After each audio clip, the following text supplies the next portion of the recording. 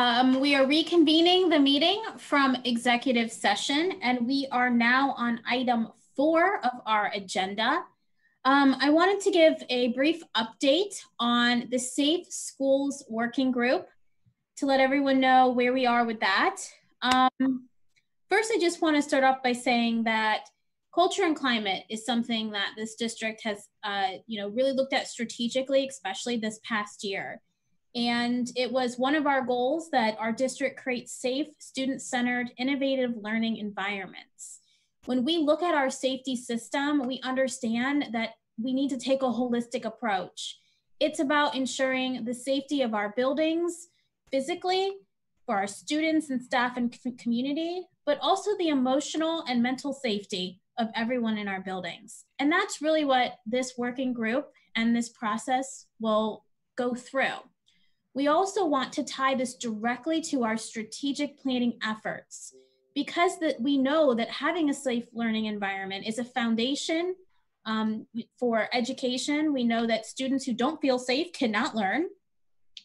We want to make sure that it is tied in with all of our work. So today I will be announcing that we are creating the Safe Schools Working Group and process. Because of the overwhelming support of you, the CCS community, we had 237 people reach out and say that you want to be part of this, which is amazing. You are parents and teachers, you are community members, you are police officers, you are members of our team, members of our community, and we appreciate it.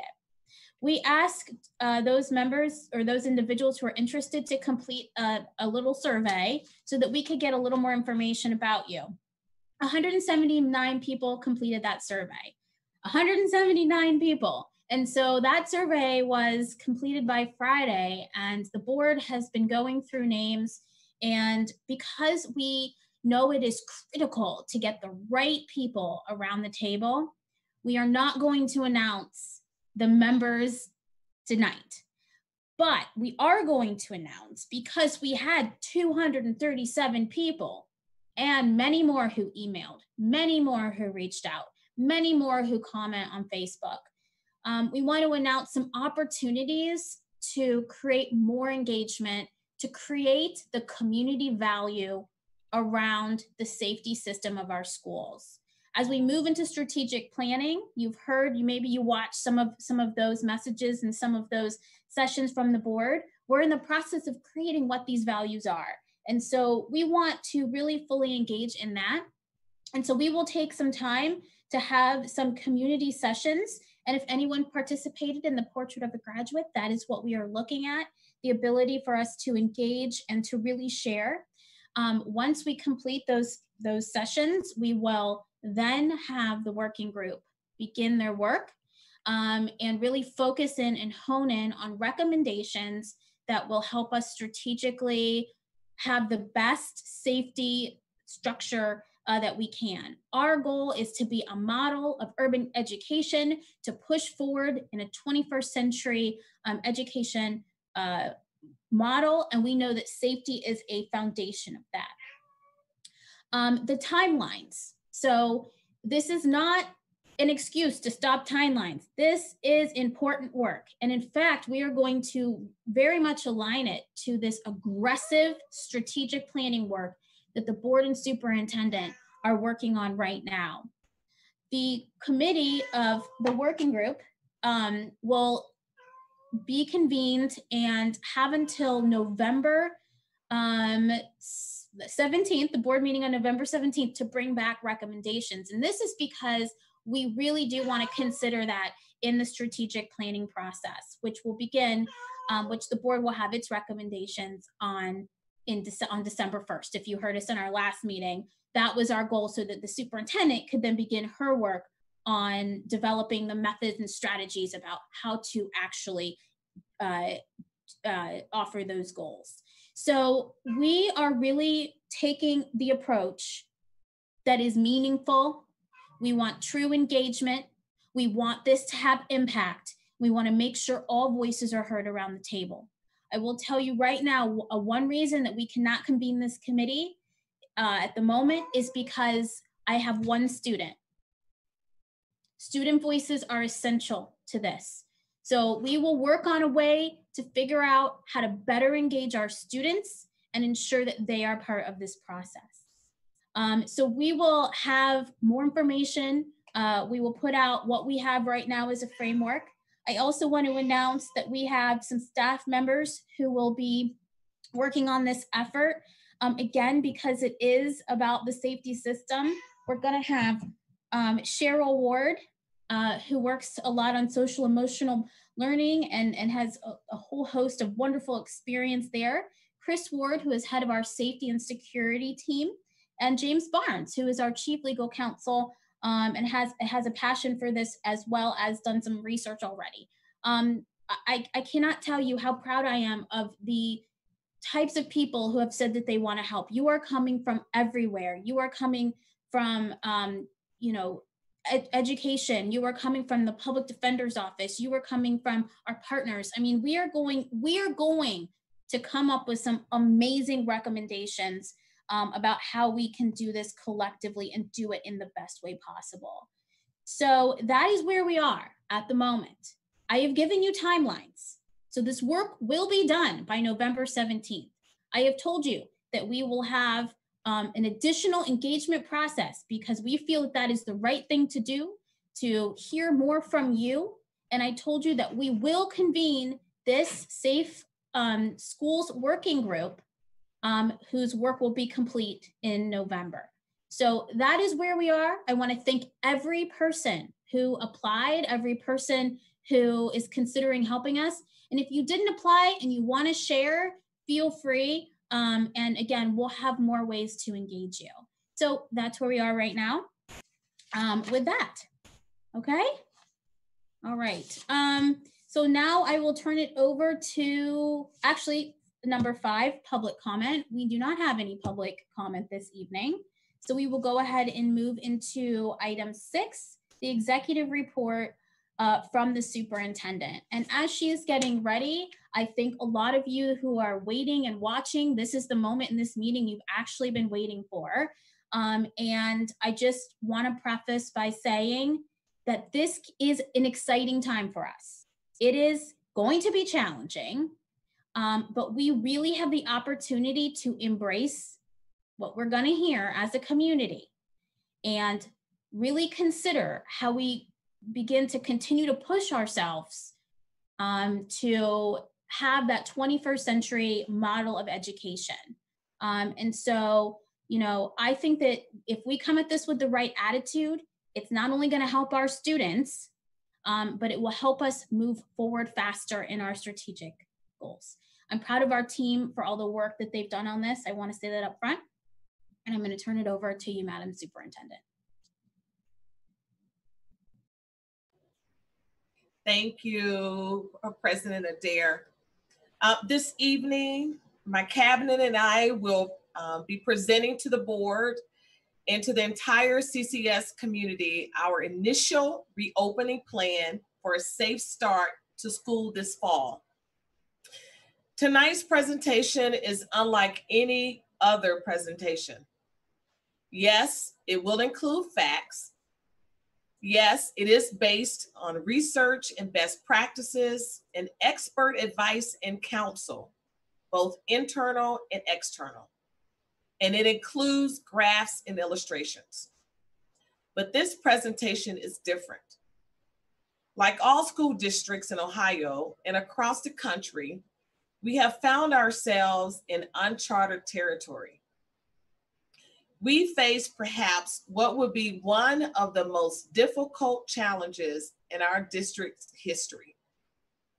In just 2 months, as we do every fall, we will once again begin our mission of educating 50,000 of our city's most precious beings. We work tirelessly to help shape their lives and their futures. This year, of course, our efforts will be intensified as we work to protect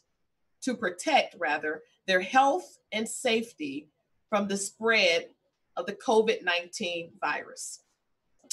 It is important that we say that out loud.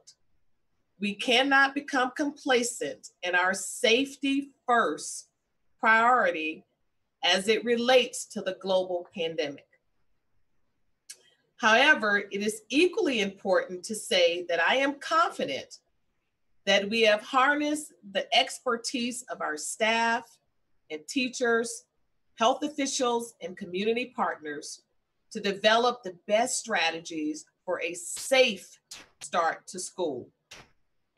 Although we face great challenges in delivering a safe start, we will also see great opportunities. Therefore, tonight you will hear recommendations and strategies to reopen, re-engage, and reimagine a safe start in the fall of 2020. Before I call on members of my cabinet to present the details of our initial plan, I would like to ask that the board and all of our CCS stakeholders keep the following in mind. The recommendations are based on the intensive work of the reopening task force I appointed in May. Their work does not end today. The task force has examined every possible scenario for starting the new school year safely, operationally, and academically under the COVID-19 guidelines and recommendations. The task force was comprised of 9 working groups led by cabinet members who oversee departments covering transportation and operations, to curriculum and virtual learning, to budget and finance, to engagement. More than 150 staff, faculty, union leaders, district partners, and community and business leaders have been meeting, planning, researching, really working around the clock to recommend strategies for a safe start to school. We also surveyed all district stakeholders, parents, students, teachers, staff, to ensure we considered their input and opinions in our planning. We asked questions such as, did they feel safe returning to the classroom? How did they feel about online learning? Did they depend on Columbus City Schools for their transportation needs? And ask their opinion about wearing masks or not wearing masks. In this era of uncertainty, there are 2 things I am certain of. The plan presented this evening will change, and not everyone will be happy with every aspect of the plan. For example, some of our families believe their child must wear a mask to return to school safely. Some do not want their students to wear a mask. Some believe remote online learning is the only safe back to school plan, while others want to return to in-person classes as usual. Others are comfortable with a combination of both. The almost daily COVID-19 updates and changing guidance from our health officials necessitate operational flexibility. Families should anticipate changes to this initial reopening plan based on a number of factors, including changing health and safety guidelines from the Centers of Disease Control and Prevention and the Ohio Department of Health, updated guidance from the Ohio Department of Education, Governor DeWine, or the legislature, and agreements with the district labor union partners. This transportation remains one of the largest challenges to our reopening plans. On a typical day, CCS provides transportation for more than 40,000 students to and from 110 district school sites as well as 150 charter and non-public schools. We're still awaiting final guidelines from ODE for transporting students to and from school. Our team will review this information when it's available to update our transportation plan that will require social distancing and wearing masks while on the bus. District families, students, and staff can expect to receive more information this summer as it becomes available. We know our families would like to receive final plans now. COVID-19 simply does not allow it. As we reopen, re-engage, and reimagine, our plans provide choice and options for our families in a manner that balances the need to provide meaningful instruction to students with the need to protect their health and safety, as well as that of our teachers, staff, and community. The initial reopening plan has many components, but perhaps an easy way to think about it is in two broad categories. One, health and safety, and two, teaching and learning. The health and safety of our students, staff, and the Columbus community is our top priority as we plan for how to reopen schools and office buildings. Every CCS building will have hygiene and social distancing protocols that must be followed. The recommendations you will hear in more details will include all staff will be required to wear masks.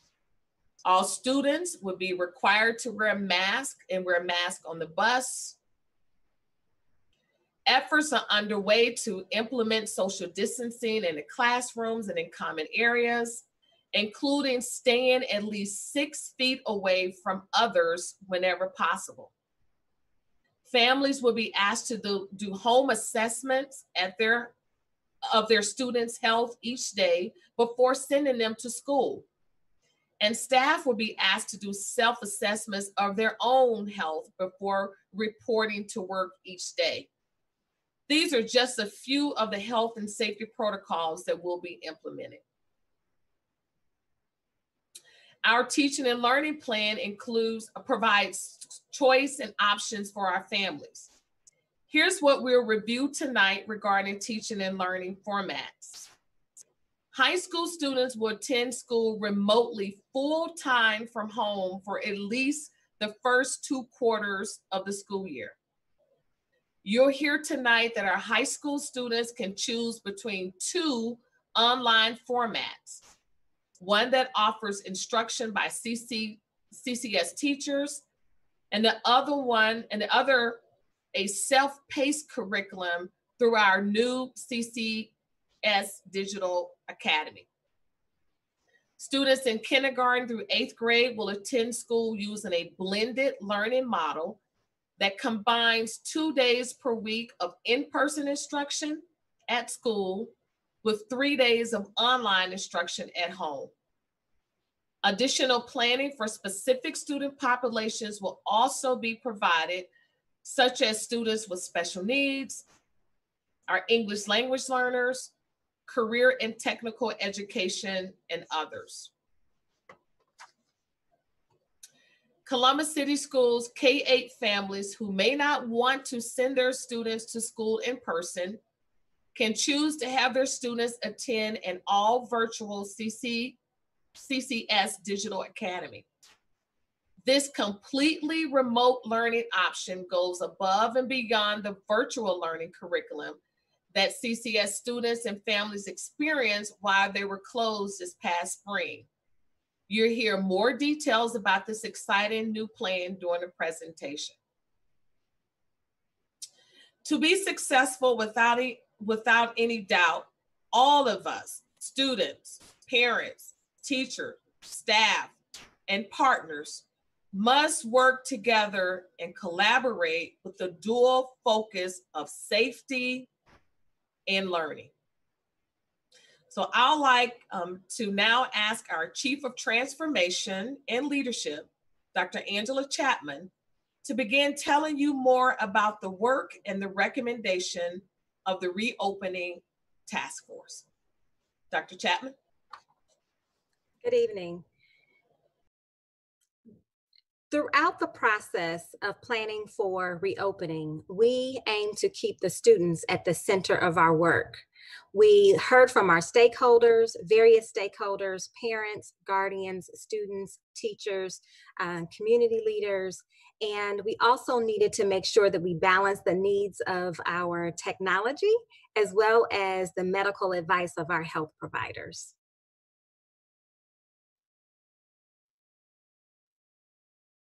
Our core values throughout this planning process served as an anchor for us.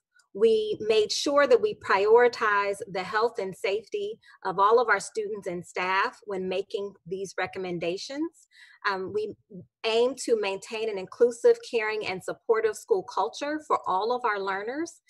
We also are aiming to work on developing systematic protocols to ensure the health and safety of all of our students and well as staff. In addition, we are making sure that we consider timely communication, what that looks like for all stakeholder groups, as well as transparency. We want everyone to feel as if they have all of the information that they need to make informed decisions as it relates to reopening in the fall.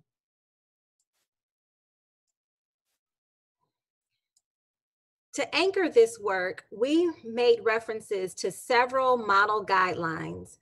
Throughout the planning of the 9 different work groups, we referred to the health and safety guidelines from the Ohio Department of Health and CDC. We reviewed multiple reopening plans from school districts around the country. Those were individual school district plans as well as state plans. We also participated in numerous webinars and conversations with our colleagues and peers across the country. It is a part of professional organizations such as the Ohio School Boards Association and the Council of Great City Schools. We also were invited to work with the Ohio State University, the College of Education and Human Ecology, to provide us with feedback on our plan as well as our recommendations that we are presenting tonight. The timeline to reopening began back in the spring. We began to assess the needs of our stakeholders and community members. We established the working group task force. There were 9 separate work groups that Dr. Dixon mentioned. We began conducting our research, reviewing the guidance, reviewing the model plans from other states, and then drafting our guiding documents. This evening, you'll hear more about our proposed plan for reopening in the fall. And it's noted here on the timeline that the plans that we are presenting have to be flexible. They have to be nimble because, as you know, the more information that we receive about COVID-19 and the pandemic, we may need to make adjustments. We are still waiting further guidance from our local officials, from the governor and Ohio Department of Education, which we anticipate we'll be receiving more information later this week. So the plans that we are presenting, again, are flexible, we will be nimble, and we will make adjustments along the way based on the latest information that we receive at the time.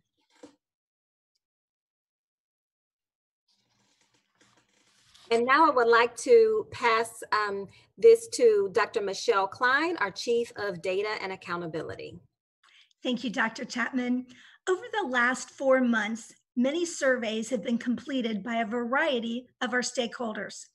Surveys completed have been to classified non-school and school-based staff, teachers, central office administrators, non-school-based administrators, instructional assistants, parents and guardians, as well as our substitute pool.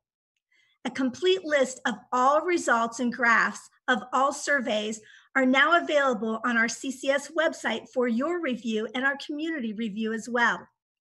I will be highlighting some of the top results of the student and parent surveys during this presentation. We had 4,032 student responses. While that number may seem small, please remember that this survey was sent out via student email accounts, which students just received the last day of March and which students do not traditionally use during the summer months. We did receive 10,839 parent and guardian surveys. There were 8,704 identifiable unique responses, which represent at least one response from 7,066 of our 29,544 unique households.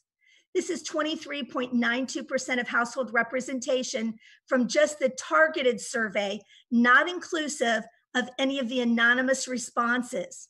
You might say, well, what were the anonymous responses? Those came from our CCS website, Facebook, Twitter, and families enrolled for next school year, but who do not currently have an active student enrolled that can be traced back to a household.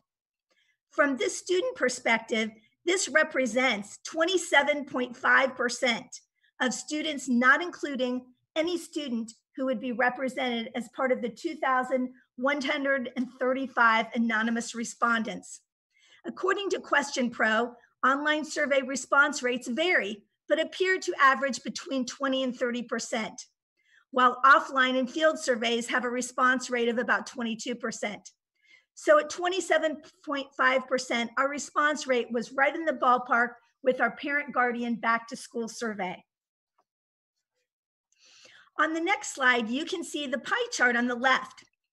79% of our parents and guardians that responded to the survey said that they have a personal computer, tablet, or Chromebook in their household to allow their child or children to participate in online learning. The pie chart on the right displays how many of our parents and guardians that responded currently have internet access. According to the parent guardian results, 94% of our parents indicate that they have internet access. According to the students who responded to the student survey, 95.7% of our students indicated that they have internet access. Very similar results from both the parent guardian survey and the student survey. As far as different delivery models of instruction, our parents who responded clearly wished for an in-person, face-to-face, or blended learning model, both receiving 38% each, with an online virtual represented by 24% of our parents. In the event that modifications need to be made to safely open, 26% of our parents who responded preferred virtual, 27% preferring alternative weeks of instruction, and the largest majority of parents responding to the survey voted 47% for alternative days of instruction. The graph on the right shows that of parents and guardians responding, 31% of them may be interested in a CCS Digital Academy for the 2020-21 school year. As far as different delivery models of instruction, when reviewing the responses of those students who responded, 42.3% of our students requested face-to-face delivery of instruction, with 35.7% for blended instruction, meaning both virtual and face-to-face, and 22.1% completely virtual.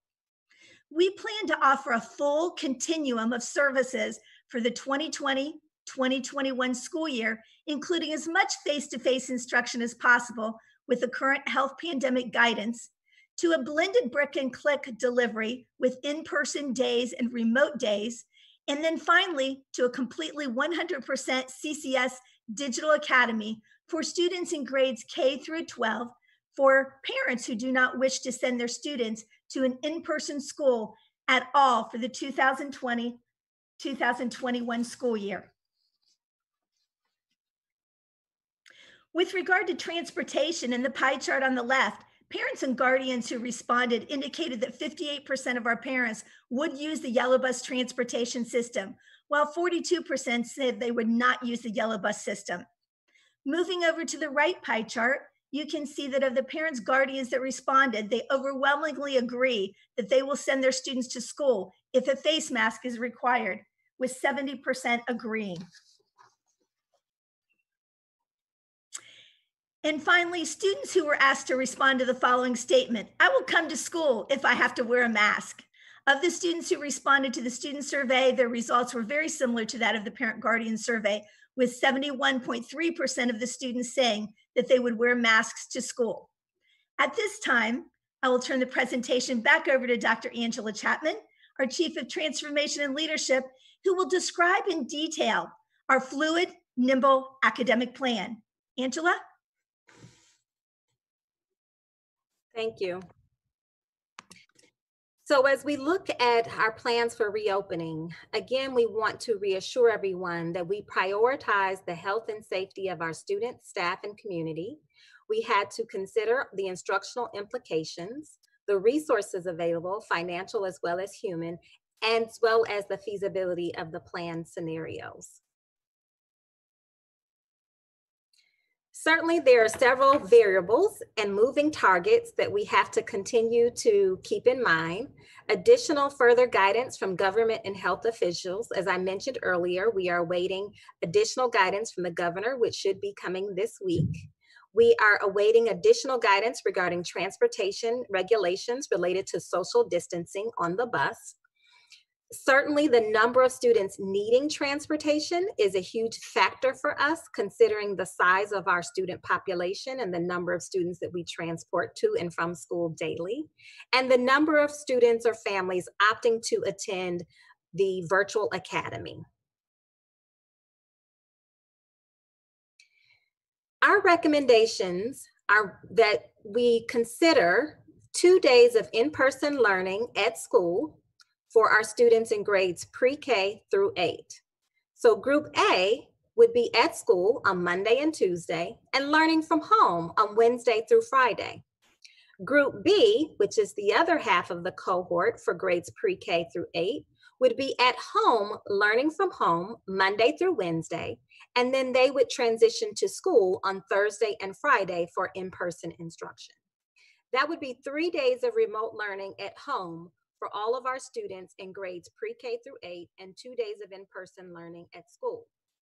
Our pre-K through 8 families would also have the option to choose the 100% online only format, which is our virtual academy, which we will discuss in further detail shortly. For our students in grades 9 through 12, we are recommending that our students remain at home, learning at home, full-time remote learning, at least for the first 2 quarters or the first semester of the school year. Our families of our high school students also have the option to choose between the virtual learning academy or the blended learning option, which we will discuss in further detail shortly. This is a sample schedule for our pre-K through 8 students and families. This is a sample schedule for the week. So group A, again, learning at school the first 2 days of the week, and then learning from home for the remainder of the week.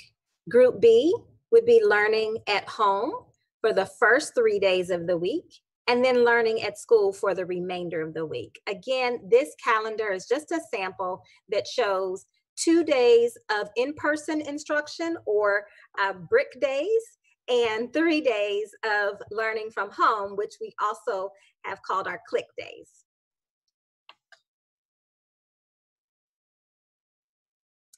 These 2 calendars represent another way of looking at the 2 days of in-person instruction and the 3 days of learning at home, particularly for our pre-K through 8 families. So these are still draft calendars, but if you look at the dates that are highlighted in blue, that would be the first group, Group A. These represent the 2 days that they would be learning in school. And then Group B is represented in the dark gold color. Those dates represent the 2 days that group would be learning in school. The second calendar represents the proposed calendar for Woodcrest Elementary, which is our 1 year-round school. We are recommending that Woodcrest will remain 100% online for the first month of school and then transition to the blended learning model, which we described previously, on September 8th, when the remainder of the students in the district in grades pre-K through 8 transition to blended learning. And now I'm going to invite Dr. Tracy Ocasio, our Chief Academic Officer, to discuss the various options related to the blended learning formats. Good evening. So I'm here to share with you some of the formats that we looked at and considered, and also are considering to offer our students. So parents have options. One of the things that we need to understand are the words synchronous and asynchronous. This is important to know when you're considering these formats. So just like, and this is the English teacher in me, just like the words might suggest, anything that's synchronous, it's in sync. It's happening at the same time. So the group is learning and has a learning experience at a designated time. Something that's asynchronous is just like the word atypical. It's not happening at the same time. It's happening at the pace of the student. Some students may be learning and some may not at that time. It allows some flexibility around the timing. So one of the things that you may have noticed in our current plan for the spring, there was a combination of these things. There was some asynchronous, there were some synchronous events that occurred. You'll see similar here. These three educational settings are being offered next year for families to select, and all students at every grade level have two possible options. So we're looking at the first option. The first column here on the left is the blended learning grades pre-K to 8. And as you can see, we've decided that in this particular option, we have new resources. We've just previously adopted new resources, K to 12 in English language arts and math. Those resources have both digital and print resources. So there is a series of print resources that are in a typical, more traditional classroom, but there's also then a digital component. That digital component is meant to support the instruction of the teacher. And so in this blended format, we would have students engage in the classroom, which would have smaller teacher ratios based on the recommendations of the CDC. They'd be using these new curriculum resources on the days that they're present, which would be twice a week, for this physical, more traditional setting in this learning experience. And so on the other 3 days, they would work in a remote setting. That means they would work from home, grandparents' home, or wherever that might be, but not on the school grounds with the teacher. It would be in this remote setting. They would, in that setting, have opportunities to complete assignments that would either extend their learning or that would also go over key points of learning that they had covered with the teacher. They would complete that prior to arriving again at the school setting for their next set of in-person setting experiences. What you'll notice in this particular setting, if it's a blended learning setting with a pre-K through 8 student, the assignments that happen in a more traditional face-to-face classroom environment may also integrate technology. That is our hope, that teachers would use those resources in the classroom, which helps students become more accustomed to using them when they're in the remote setting. This also allows them to use a combination of both digital and print resources in the actual traditional classroom setting. Students would complete assignments prior to arriving, or they would complete assignments after leaving that traditional format. They would be offered opportunities to extend their learning during that remote work at home. In addition to the more traditional take-home assignments, we do have regular consumables that students would have that are their own book that they would not share with another person, especially for those ELA resources, those English language arts resources. They might have some of those to complete at home where they would not need to access a computer in order to do that. They may also have a combination. It may require some computer work. It may require some in-seat with more traditional types of resources. And our new programs allow for that. They also will, and this is during their asynchronous time, the time that they're not meeting together with other students, they would also have some online platform work. The teacher could assign things from their online platform that's associated with the new core curriculum. We have supplemental resources as well. So during those remote days, students have the opportunity to work at their own pace with some of our supplemental resources. For example, a student in K to 8 has access to iReady, similar to what they used this year. The one thing that is necessary to know about this is that the primary mode for learning in this first column, in this first setting, the blended learning setting, is that students are working synchronous with a teacher. They participate in class, they participate in direct instruction, and it's a very essential part of their learning. That's how they're covering their content. The asynchronous part, the part that they do on their own, at their own time frame, at their own pace, happens at home, but it's meant to augment learning. And there are other experiences that may happen during that day. So core instruction happens in person face-to-face, but we've also looked at other types of subjects that could be taught in the remote setting to give students a touch point with an adult in case they're experiencing difficulty, whether it's in that adult's content area or it's some other troubleshooting that the adult can do for that student. So during their remote time, they may have experiences where there's direct instruction provided, let's say, for example, a phys ed teacher, and that may occur during their remote learning experience. They may have groups provided by a social worker during that remote experience as well. So when we look at this next piece, I'm going to ask you to consider the column on the other side, the far other side, that would be the right, where it says remote high school learning, grades 9 to 12. Very similar in many ways, and also dissimilar, and we'll go through that right now. Remote learning at the high school level will also involve students receiving their instruction using those digital and print resources that were recently adopted by the district. They'll also receive instruction that comes directly from the teacher using some form of technology. And in this case, it would be a form of a technology platform that's meant to engage students. So it might be something like a Google Classroom or something in the new Canvas platform that teachers offer direct instruction. They create lessons, they prepare those lessons, they implement those lessons online in a remote space. Students then also may engage in more independent work during that time frame. They may work on projects, they may work on assignments that complement what the teacher has shared with them in terms of their instruction when it was led by the teacher.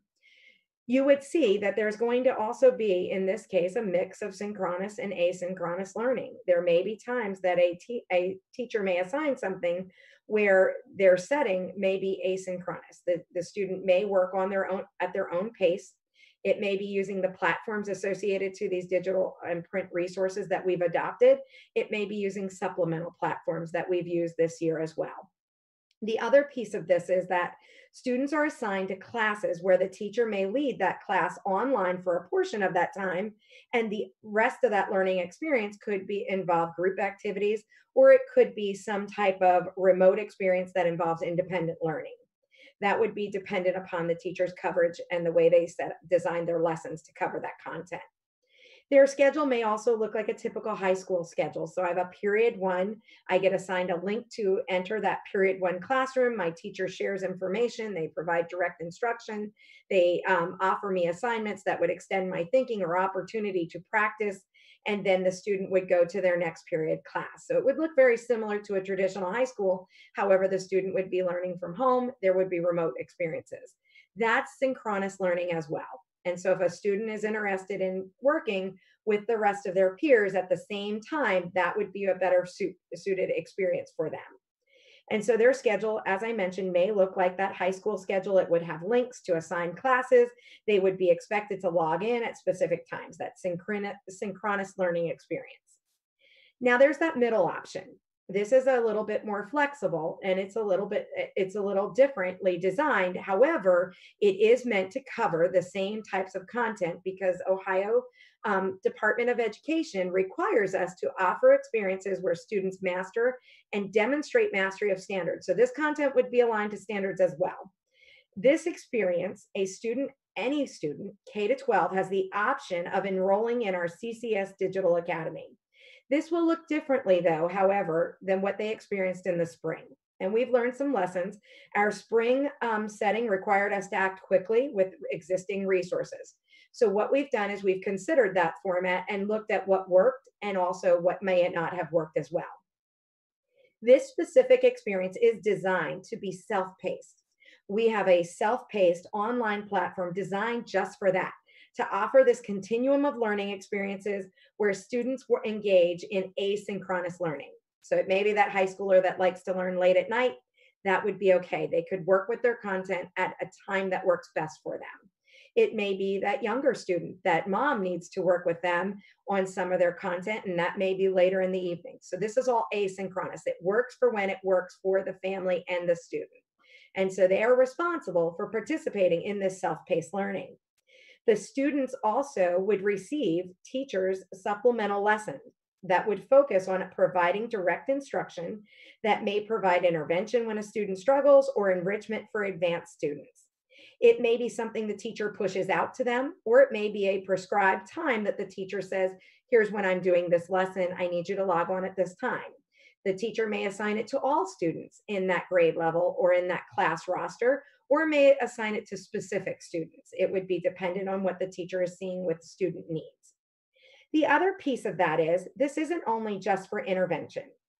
Teachers may assign, they may augment this self-paced platform with additional instruction.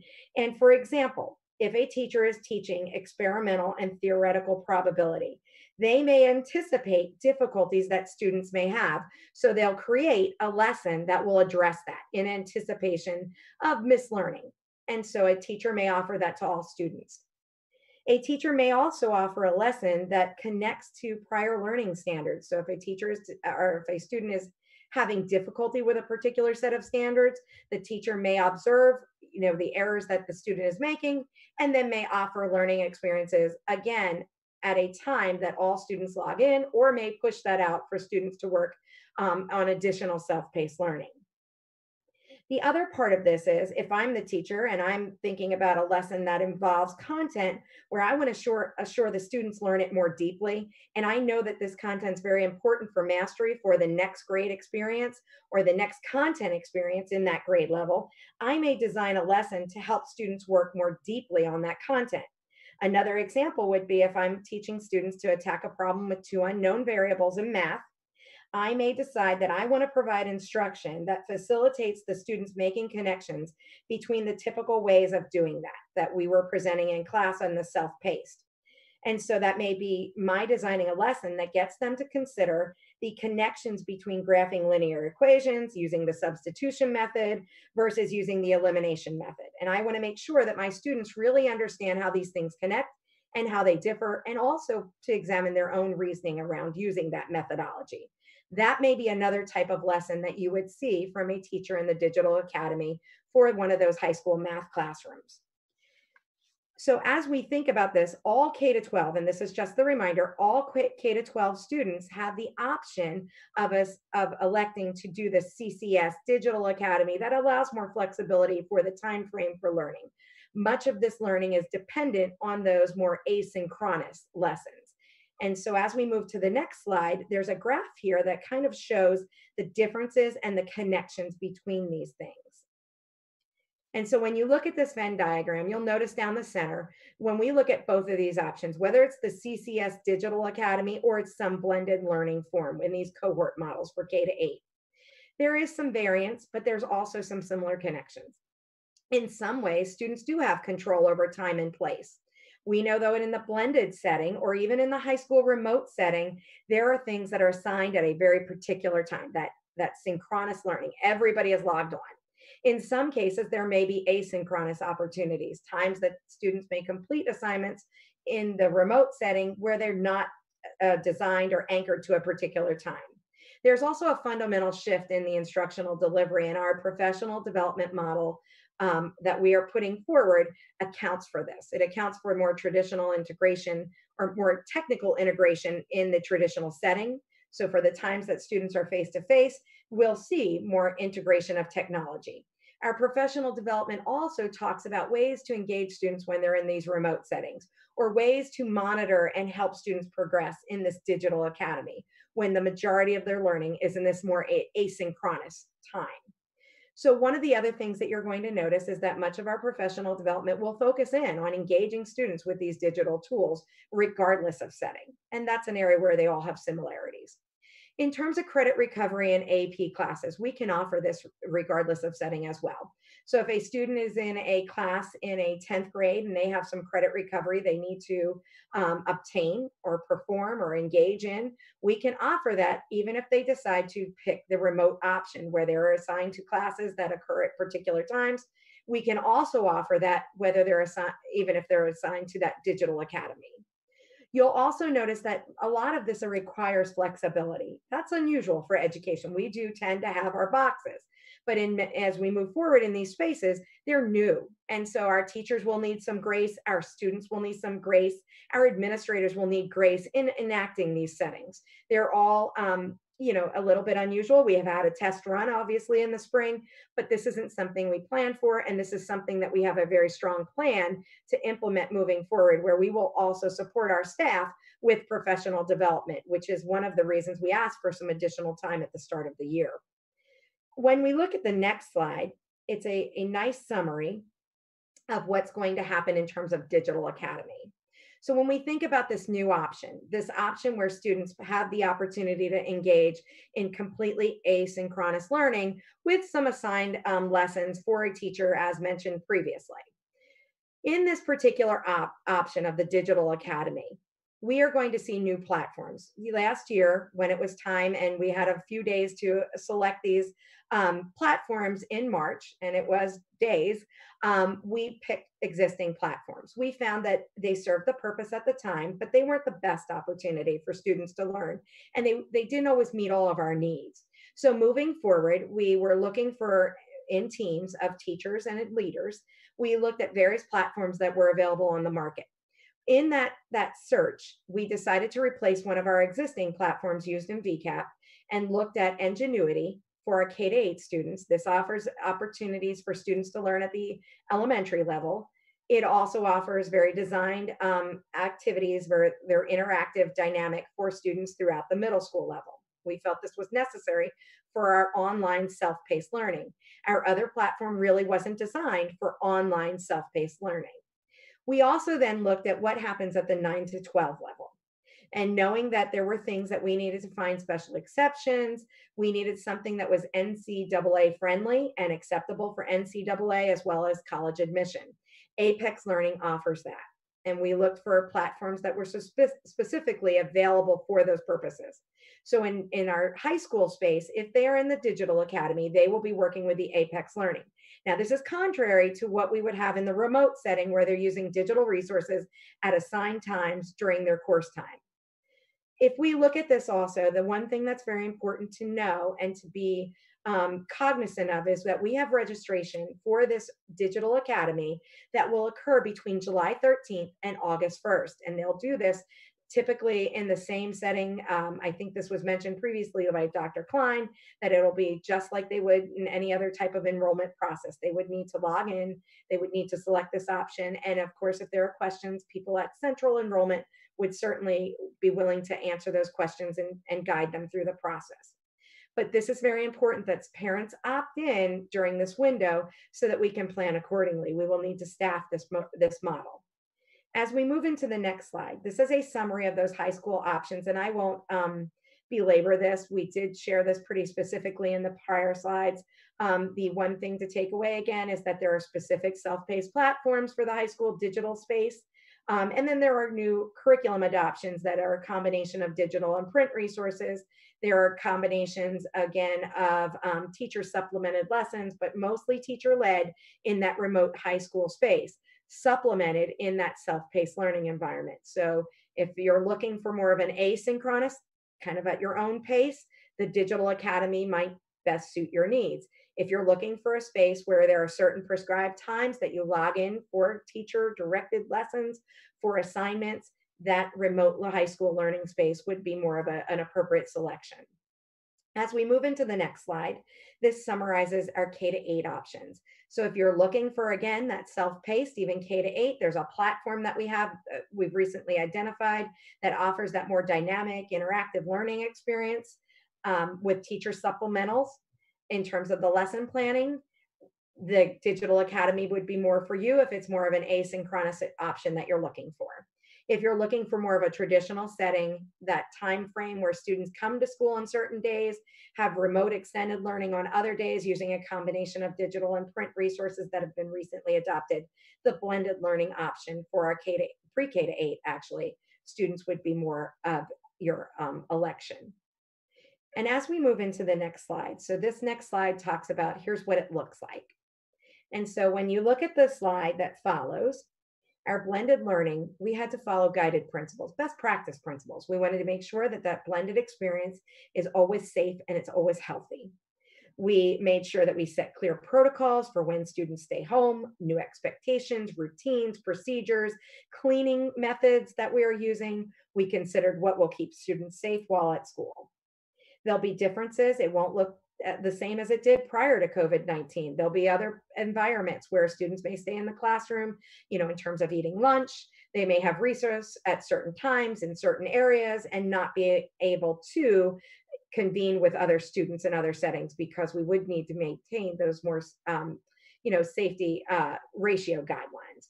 You'll also notice that when we talk about this, not only are we building those routines, there's some health policies for both formal and informal spaces. There's limitations to visitors. There are probably staffing changes that we might notice. For example, less dependence on itinerant teachers that come into the building and share spaces and go into other buildings. So we'll see some of that moving forward. The other guided principle, and this is a really key factor that we have embedded in all settings, but a focus on social and emotional learning and support. So we will see trauma-informed practices. We will go deeper with restorative justice. We will also build community around proven practices, such as the morning and closing circles. We will listen to student voice. We'll ask students to consider social and emotional learning related to PPE and the COVID restrictions that we have in place, give students space to talk about those things, talk about the adjustments to their new environments. And so there'll be a heavy balance between that approach to social and emotional learning and supporting students' emotional needs, as well as being committed to their academic learning. And so in the academic space, you're going to see high quality teaching. You'll see rigorous learning experiences. We will do essential standards. We will use unobtrusive formative assessment that teachers will monitor learning so that they can provide on-the-spot adjustments for students before they go into those remote spaces. And you'll also see a difference in the structure of those class formats. We will support access, engagement, and achievement of students, and we will work to build independent learners, as well as give them opportunities to extend their thinking in a project-based type setting. We will work on things such as flipped learning in these models. And as we move into the next piece, the next slide, you'll also see that there's a reminder here that there's going to be 2 days in person and then also 3 days of remote learning at home. So students from the same household, the same family will attend in-person classrooms on the same day. As a convenience for parents, and making sure that that's an assistance for those parents as well. So when we move into this sample schedule, this is sort of what this might look like during those remote days. That was probably what parents most want to hear. What's it going to look like on days that students are at home? So you'll notice that the orange boxes, the peach boxes, they're days at home. That's the remote for this blended sample schedule in elementary room. And the middle school will look very similar as well. So while students are in class, they will get their core instruction. They will also then get instruction in other areas. And we have a schedule here particularly demonstrating what happens at the elementary. At home, we will have adults touch base with students. They'll offer remote lessons, similar to what you'd see in that high school space, where teachers are offering direct instruction in their content area and offering it to students during specific times. So even while there's an asynchronous piece to this remote instruction, there are still scheduled times that's synchronous learning. You'll notice that it will incorporate social and emotional learning during that time. There'll be virtual class meetings. And this is a space where students will get to see all classmates. So it won't just be their smaller cohort, but everybody that's assigned to that class, allowing them to extend their friendships, allowing them to see their peers in that larger class setting, but in this remote learning format. And so again, students will have those virtual class meetings. We will support them, making sure that staff are connecting with students when they're on their own in these more remote spaces to not only troubleshoot with students, but also to address needs that may arise with families as needed during that time frame. And so as we move into the next slide, you're going to notice there's a specific connection for our early childhood, our pre-K space. This will look differently depending on student needs. We will still have 2 days of in-person learning, and then we'll have 3 days of remote learning at home. There will be platforms that can be utilized during that time. There will also be more traditional assignments. Students will take home paper assignments. They will take home projects. They will take home things that parents can also support at home. And part of our work that hasn't been mentioned on any of the slides is we're having parent academies. I believe it was just as recently as yesterday, we had a very large parent academy talking about the new resources, talking about what this might look like in our upcoming school year. And so we would encourage parents to engage in those parent academies to get more information, to also get some support around how do I support students at home. If you're in that digital space where your students learn at an asynchronous rate, that requires a different level of parent involvement. And that's part of the consideration when we're selecting an option next year. In our early childhood space, students may have that 3 days of remote, but we will have some students that will come more often. Those tend to be our students with special needs or other considerations. And we will see those students coming more in half-day settings, possibly in classrooms with adults and working on their assignments with adults mostly in the more face-to-face setting. There'll also be some virtual at-home learning assignments that will happen on that 5th day. And so when we think about what the opportunities are as we move into our next slide, we look at the situation in terms of blended. So just as a reminder, if you're selecting this blended option, you are looking at providing or having in-person learning for 2 of those days. It could be a Monday, Tuesday, it could be a Thursday, Friday. We will also have teachers and school-based staff provide support on days that students aren't in school. So during that remote setting, just like you saw for that elementary example, you'll see similar at the secondary level. There'll be touch points with adults on days that students are working remotely. We'll also have different staff development opportunities because this is a new space for many of our teachers and a new space for all of us. There aren't even any studies on what's good instruction during a crisis, a pandemic. We haven't had one of those. We do have some instruction on what has happened or some guidance around professional development for teachers teaching in that all remote space, that online learning space like you'll see in the Digital Academy, but not necessarily all these other combinations. So as we're moving forward, professional development will be key, and it will happen on those Wednesdays typically, as to not interrupt and also to protect other instructional time. We have additional considerations, and we still have work groups moving forward. Our work groups were extensive to get to this place, but they'll continue. We need to continue to have discussion around supporting special education students, students with more complex needs. What will that look like? Our English language learners, we have new programs for limited English proficiency students. We have new digital and print resources, and we'll need to have further conversation on how do we blend that into our work and our formats and put that into our schedules. And then we have that career and technical education that we just spoke about in a prior board meeting where we were bringing in, and I believe that you're receiving information on looking at ways to bring in students to a more traditional setting with these COVID restrictions, these guidelines in place to allow students to get their hours for CTE programs. We also have some CTE teachers that have been working very closely with us with tremendous ideas on how do I help students demonstrate these competencies regardless of setting, whether I can offer it in person, how do I share it, how do I make sure that they're mastering their content. And as we move forward, we will need to consider international baccalaureate and advanced placement. Both of these programs have guidelines that come from national agencies, actually an international baccalaureate, international agencies that are focusing on how we must deliver this. And so as we receive guidance, you may see flexibility. For our dual enrollment, we also have consideration, they're not listed here, but we will follow the institutions for which students are enrolled, and we will continue to offer that programming for students and support it as we had during the closure in the spring. And so as I finish on this slide, I want to turn this over to looking at our social and emotional learning and the places that are there. We did mention this already, so this is just a summary slide of that information. We will continue to address current issues. We want to give kids a space to talk about what they're experiencing. We will work with community building. We will also continue to support agencies that work with our students and work on what does that look like? Will it be in a remote format? We know we need to limit visitors to the actual face-to-face settings. And so we'll need to have further conversation around that based on guidance that we receive. We also have a very targeted plan for social and emotional learning as well as mental health services. We now have a school counseling program that is in place and that will begin next year. We have specific staff roles for those that support behavior and social and emotional learning. And we will look at these as we progress through and definitely with the changing landscape. And so at this point, I will turn this over to our Chief Information Officer. This would be Ms. Vierny. Thank you, Dr. Ocasio. Good evening, CCS family. I hope your energy levels are very high at this early evening hours. I'm very excited with all that intentionality and planning that went into discussing with you tonight our preliminary plans for reopening the school year.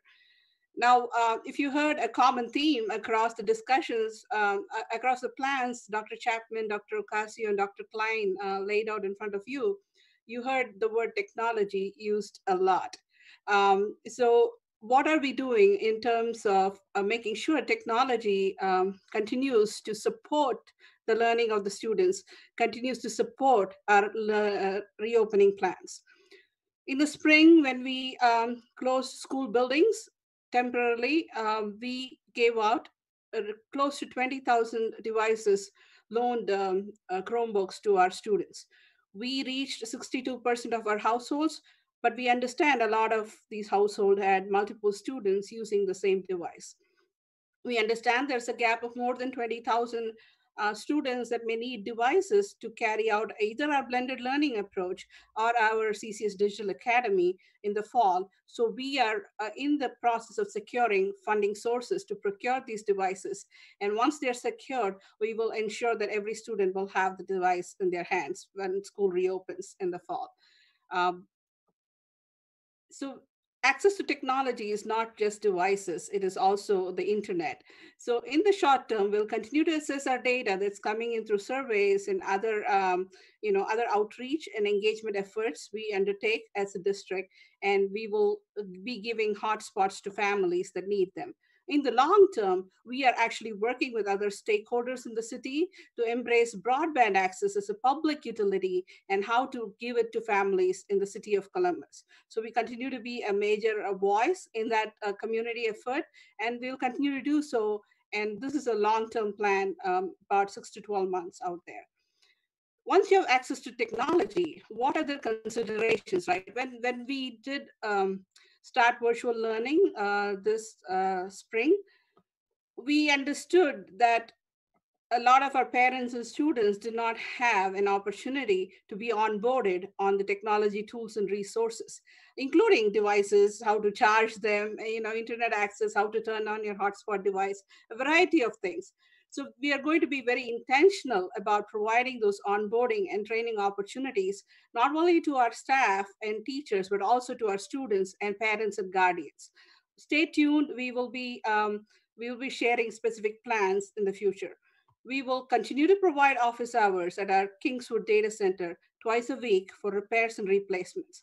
We understand devices will come up for repair or lost or stolen, or you just left it out in the summer on the top of your car. We understand those things happen, and we will be helping you get learning to continue and not stop. So we will be doing repairs and replacements twice a week during the school year. And if you're wondering if everybody is going to be streaming from the schools, if the teachers are going to be reaching out to students virtually, do you have enough infrastructure in the schools?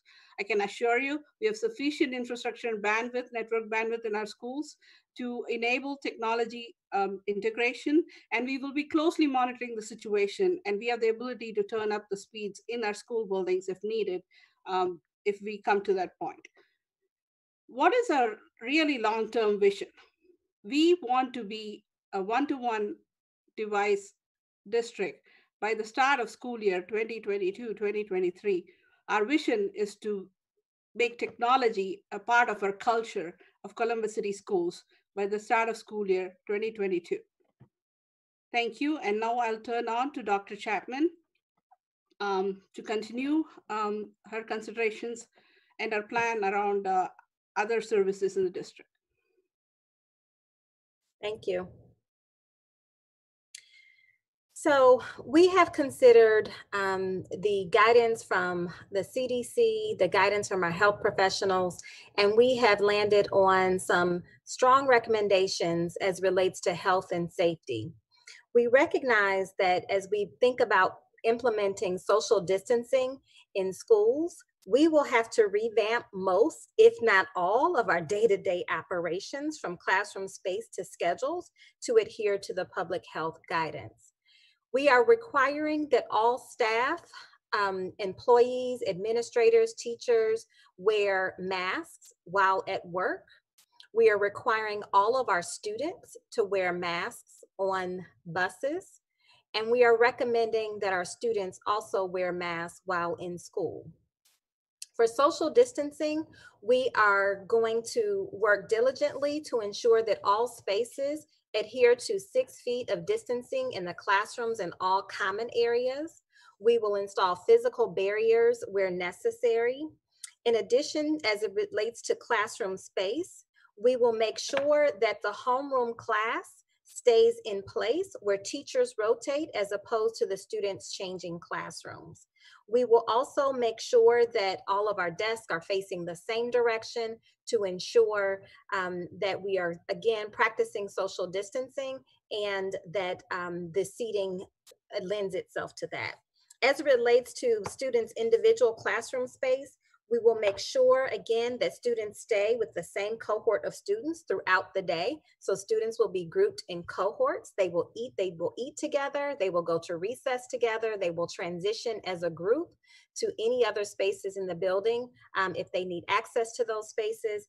And we will also ensure that adequate supplies are available to minimize sharing of high-touch materials to the extent possible. And we will also explore ways that we can utilize our outdoor space as an extended classroom when appropriate.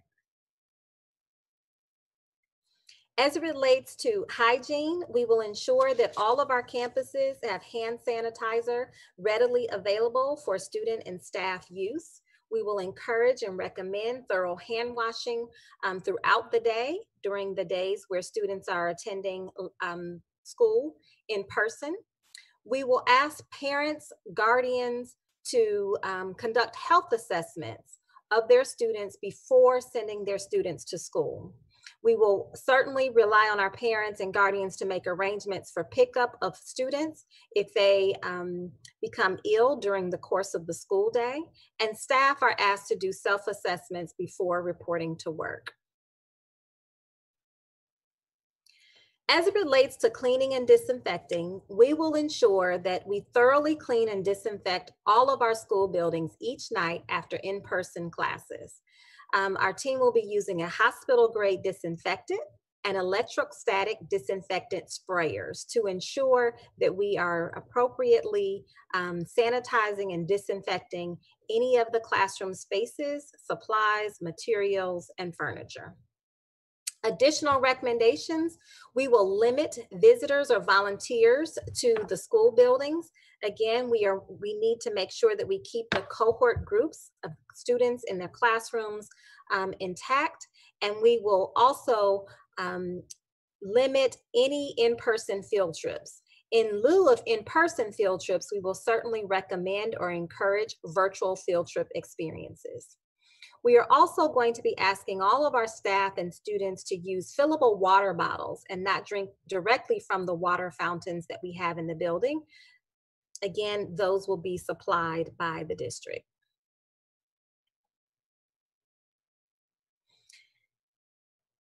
As it relates to our operations and budget, we have a few more recommendations that we'd like to provide this evening for consideration before wrapping up. As it relates to food services, we will continue to provide free breakfast and lunch to all students each school day. When students are in school, meals will be consumed in the classroom. We will not return to our cafeteria-like experience for our students and staff. We will be asking, again, as we're practicing social distancing, we will be asking all of our students to remain with their cohort group, and they will have breakfast and lunch in the classroom. Each student will be given 6 to-go meals when they leave the school building. That will account for 2 meals per day of remote learning when they are learning at home. And we will continue with the grab-and-go meal distribution where high school students can pick up 10 meals for the week.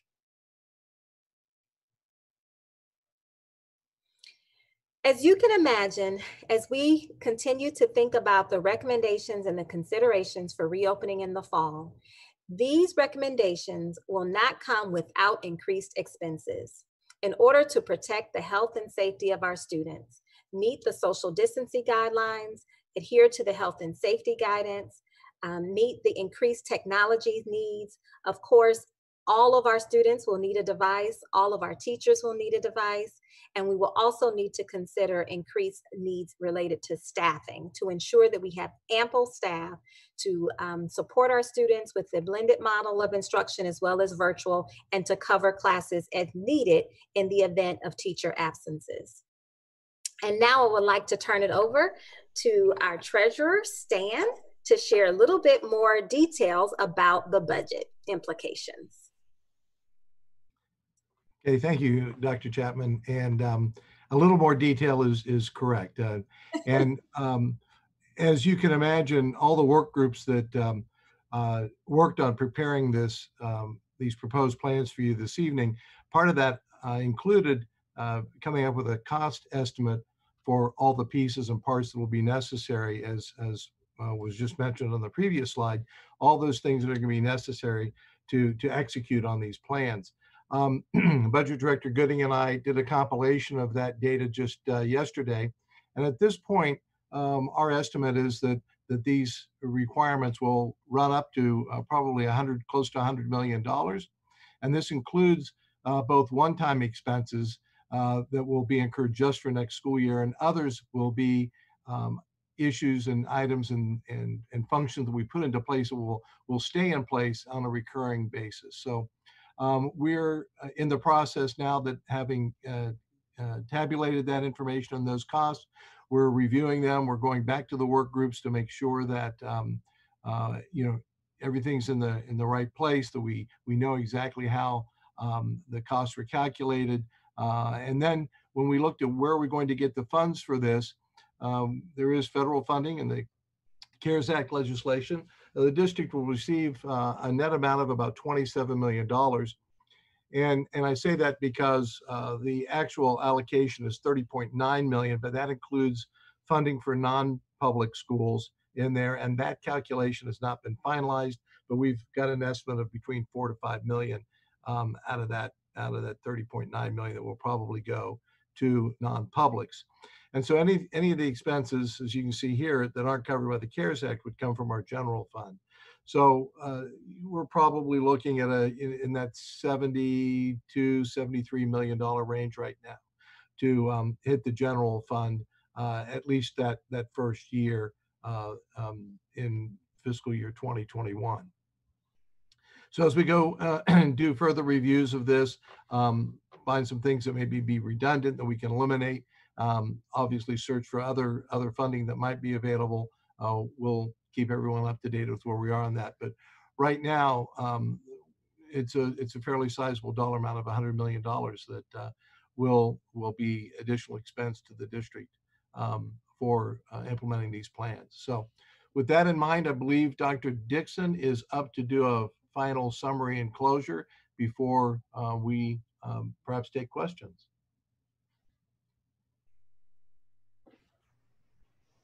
Yes, thanks, Stan. We get to the next slide. Next steps. So in order to operationalize and implement these recommendations, we must remember that we will need additional guidance from ODE, CDC, and our Ohio Department of Health. These changes, we've been seeing daily changes, sometimes weekly changes. So we know that we will have to follow their guidance. Agreements with our labor union partners. Their agreements, we're working closely with our labor union leaders to make sure that we are meeting those agreements and having conversation about what that means in this new setting. And please remember, I have to keep reminding people that we're in a global pandemic. This is not business as usual. And so we all have to be flexible and nimble and rethinking how we offer education to our students and our families. I know none of us have ever seen this time before. As one of our leaders stated earlier, there's no template that districts use to guide us. We receive guidance from other entities, but we're using our best, we're looking at research and using our expertise to guide this plan. And so please remember that. And feasibility and budget resources. As Stan just stated, we're looking at possibly up to $100 million. And we know that these costs are going to be more than what any district anticipated, but we want to make sure that we are offering the best educational program with the budget and the resources that we have available to us. Please be reminded, registration for CCS Digital Academy will begin July 13th through August 1st. And there are options for all students K-12. We will have updated information on our website. We have a Q&A on our website, and we will be updating the website and informing our stakeholders as those changes come. We know that there is a meeting with the governor. There's a press conference with the governor on Thursday. As soon as we receive additional information or new information, we will update all of you. Again, thank you for your patience. Thank you for understanding that we don't have all the answers right now. But our goal, as I stated before, is to offer the best educational program for our students and making sure that we're meeting the guidelines, the health and safety guidelines for all of our students, and be able to open up schools knowing that we have these challenges of meeting some of these guidelines. Social distancing is important. We have to do that. We have to make sure that it's done in our school buildings. We understand that some of our school buildings are larger than others, and there will be a challenge to making sure that we have all of our students there. That's why we're going with the cohort model for our pre-K through 8. And again, we hope to hear some more information about transportation on Friday. So that ends our presentation. That will end the presentation. President Adair, I will turn it back to you for any questions you have of me and the team. Yes, we have questions. We will begin with Board Member Cole. Thank you so much, Madam President. Thank you all for this very robust presentation. I appreciate the thought and planning that went into it. I definitely also want to thank all of the folks who are not here present to be able to get the shine, those working groups that put so much work and elbow grease into trying to get this plan together for us and for our students. I have just 4 quick questions. My first is, how much consideration was given, particularly for the pre-K to 8 grades? How much consideration was given to the idea of parents' availability to be at home with their children during this time of instruction, whether it's asynchronic or synchronic? How much was that a factor at all?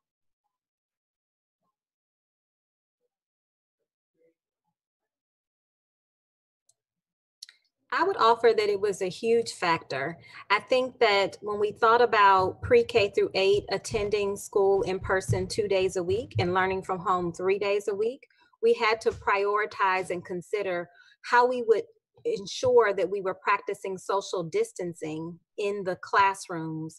So we could not have all of our students in the building at one time to ensure that we really adhere to the social distancing guidelines. So that, again, that was our #1 priority in thinking about how we could provide in-person instruction for our students, as well as practice social distancing, recognizing that this was the best of both worlds that we could certainly recommend. Okay, I thank you for that. The second question is about that special group of set of groups of students, those who are special ed students, English language learners, ELLs, career tech, International Baccalaureate and Advanced Placement.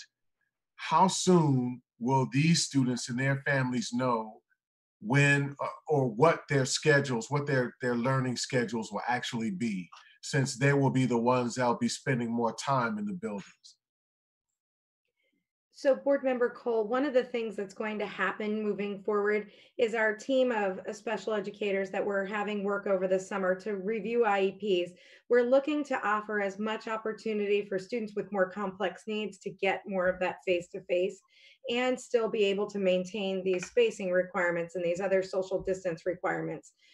We are hoping to get that information out very quickly, but it will take some time. There are many IEPs that they're going to have to review to see if they can make some of these circumstances work. In terms of our English language learners, we will be looking again as well with space and how we could provide them space in the building for students with more limited English proficiency. So it wouldn't be just because I have an IEP, I would come to the building more, or just because I've been identified as an English language learner. It would be based on needs. And so it would be those with IEPs that have more complex needs, and then those also with limited English proficiency. We wouldn't be able to bring in all of our L's, and we wouldn't be able to bring in all of our special education students and still maintain those distancing guidelines and also the class ratios. So we're going to need to make some decisions around that. In terms of AP and International Baccalaureate, we may provide extended opportunities, but it may not be in the form of bringing them in face-to-face. We may need to supplement that.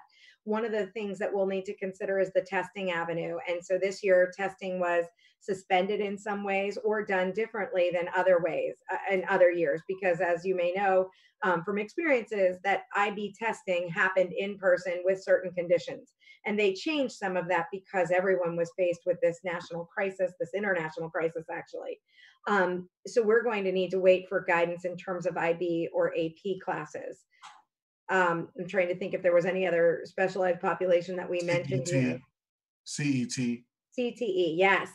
So one of the things that you may recall, or that we may have talked about, or I'm trying to think of when this was last shared, I think it was last board meeting actually, we are looking at this summer doing some face-to-face work with our CTE students, and there's a very comprehensive plan that Celeste Lewis, our director, and Kate King, our nursing director, worked on.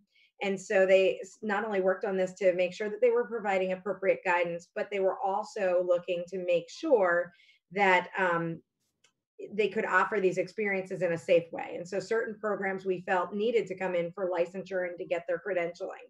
We're going to consider looking at that again to see if there are opportunities for those types of boot camp, credentialing types of camps, whatever we want to call them, to make sure that students are getting their needs met. And we're working on this test run this summer to kind of help inform that work. I appreciate that. If we're thinking about a timeline, we know that school is going to begin after Labor Day, September 8th, I think it is. Are we thinking August that we'll have this information, that parents will know? We anticipate August, possibly earlier for special education students or for ELs. And it would also, one of the things that informs us is that deadline for applying to the Digital Academy, because that helps us understand our ratios for students that are coming in person. So some of these things, there are just many moving parts. Sometimes we're waiting on information from other entities that are outside of the district. And in this case, we'll need to know some information regarding to who wants to select which option, knowing that there is a real cohort of students that will go into that digital space based on our survey data, but our survey data was only representative of those that responded. So we can't have a great estimate of it. We just have a specific estimate right now. Okay, I thank you for that. My other question is around rigor, and this will probably be my last one. I'll kind of combine them. I appreciate some of the software platforms that you guys showed us as example that will be utilized for student learning. You talked about how attendance and that piece would be measured. What about mastery? What are we thinking about in terms of understanding what the depth of understanding the student actually has with the curriculum? As important as it is for the attendance, and that is absolutely critical. We want to monitor that, but I think it's even more essential that we peel that layer of attendance and now go into exploring what is the depth of understanding of a student on these virtual platforms.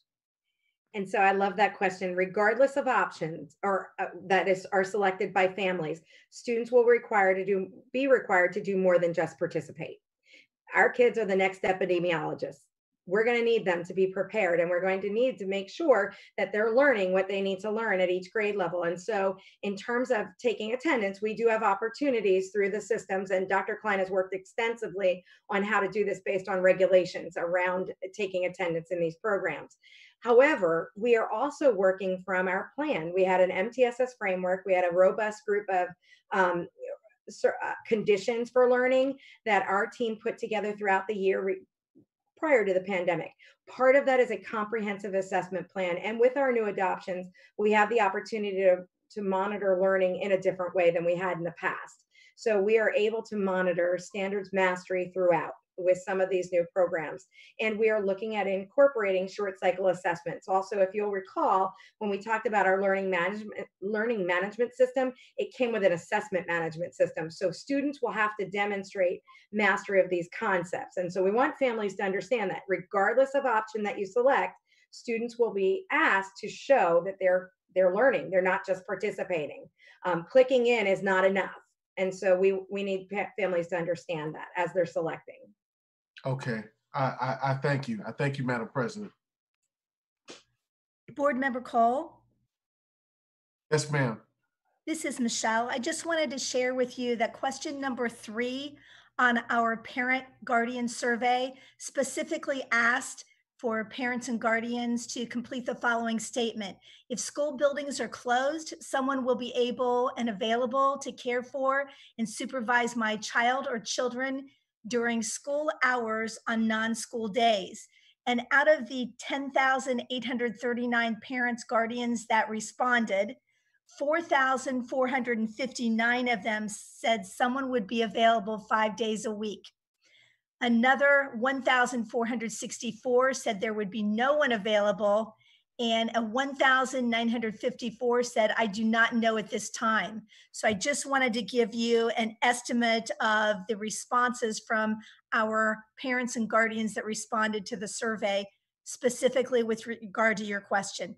No, I thank you. Those are still considerable numbers. And I realize that this is a sample population. Correct. That was surveyed.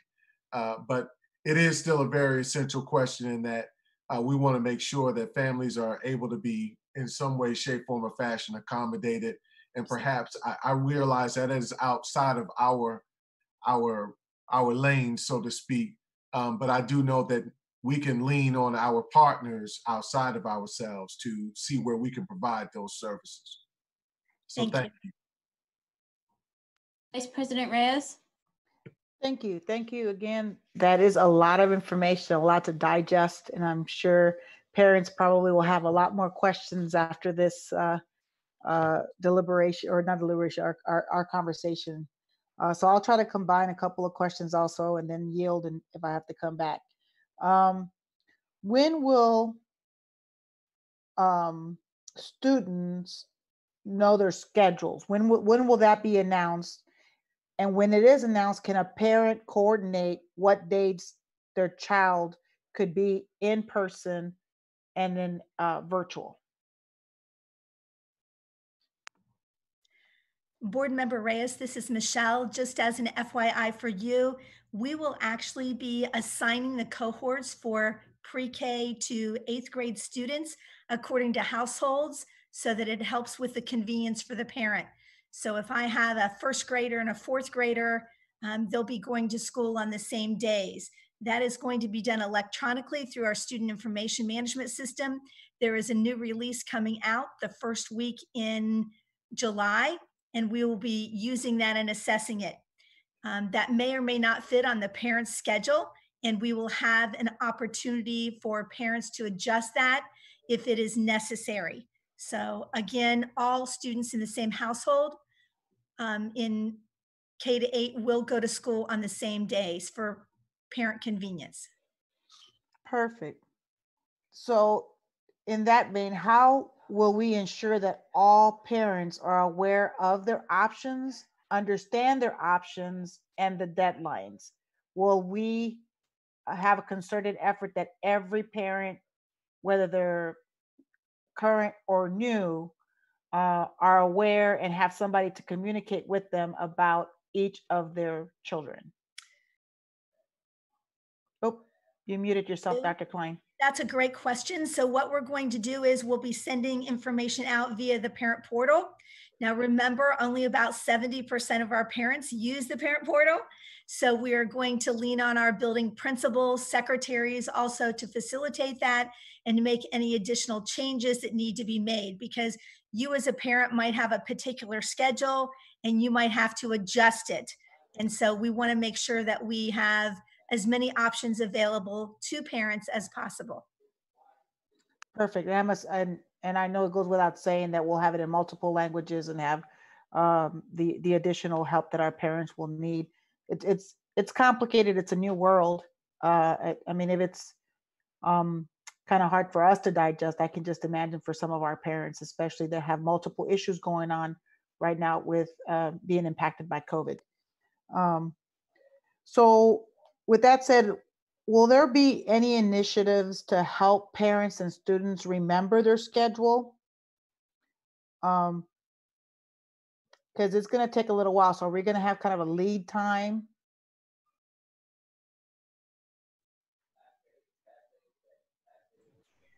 One of the things that we're looking at, as we had last year, is looking at the staff that are available in buildings and having them support students. We also have worked with Ms. Gillison. We've talked about the parent liaisons helping as well with that, so that families are being supported by multiple adults and there are multiple touch points. I know that that is something that we've discussed, not just the school counselor working with students, not just the social worker, but having multiple staff in the building. It may be the instructional assistants. I know that some of our union leadership have said they're willing to help have their staff do other roles so that everyone supports learning. And we were excited to hear, that other people are also working and expecting to support learning in that way. So it may be someone that typically wouldn't call families may actually be used in order to do this, because we do know this will be a learning curve and families will have questions. And we've had some great staff that have stepped up and even offered to do this before asked. Perfect. Will a student or parent be able to change their selection? Say a student is not doing well remotely or vice versa, or perhaps they are injured, sick, or unable to attend in person and maybe might want to go virtual. Board Member Reyes, two answers for you. The first one is yes, and the second one is yes. I just want to make sure that you know that we also have our ESL call center that one of our principals just texted me about to remind you to support students and parents in all languages. And so Michael Sain and his team will be using that as well. But if a parent needs to change their mind, we are certainly going to make sure we do whatever is best for the student. And I do want to mention that the CCS Digital Academy will be for 1 year. It is not certain whether or not the Ohio Department of Education will continue it after a year. So we will have to see, but we are going to commit for a full year. So I'm hopeful, Dr. Klein, that also means that I think Dr. Cassio may have mentioned this, the short cycle assessment, that we'll utilize that as a tool for interventions. If a child is not doing well, because sometimes as parents, we may not be able to catch what's not going on and have an opportunity for us to reach out to parents and talk about some intervention to get a child on the right path. Absolutely, Board Member Reyes. In addition, we will have a testing center for our virtual academy so that we can be assured of validity of testing. So we're already working with curriculum on that now. And I'll just say one last question and yield to others.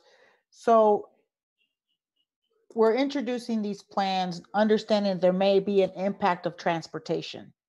So and I'm just putting this out there because I think it may need to be said, is if we get back a recommendation from the state, the CDC, or how the Department of Health, whatever those other entities that state and make it difficult for transportation, it'll probably blow up the whole plan. As I just saw Carol go like this. I mean, considering that we have probably about what 50% of our families that rely on transportation to come to school, and I don't know if that's a Dr. Dixon question, but I think it's important for everyone to understand that transportation could have a huge impact on all these plans that we're presenting today.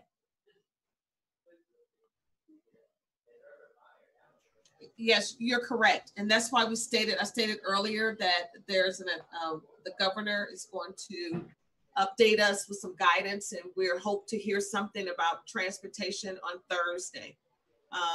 But currently, with the current guidelines, you can only transport so many students and still meet the social distancing guidelines. And in addition to servicing our students, remember we also transport our charters and non-public students. So we will be transporting students for a large portion of the day with the current guidelines. And so that would be challenging for us, as well as the opportunity to work with our charter and non-public partners to make sure that this will be doable. But you're correct, transportation is a concern. If for some reason, to your question, that we cannot transport students for whatever that reason is, then we would definitely have to look at another educational model. We can't move this model forward if we can't transport students. And then with some other considerations, we would have to make some other decisions if we cannot transport students. Perfect, thank you. I yield to my colleagues. Thank you. Board Member Beckerle. I'm piggybacking on what Vice President Reyes just said about the survey. First of all, I just want to compliment or commend the administration. A year ago, that survey wouldn't have been possible. I mean, you built the bandwidth and the capacity, and you had the engagement team in place, and it's really remarkable. And I'm very, very excited that we've gotten this far in terms of engagement and our capacity to reach out to our families. Having said that, and this is, as I said, piggybacking on what Vice President Reyes said, I'm hoping that we can be very intentional about reaching those we haven't reached, even if it means, phone calls, knocking on doors, that sort of thing. And, maybe even rely on our partners to do some of that.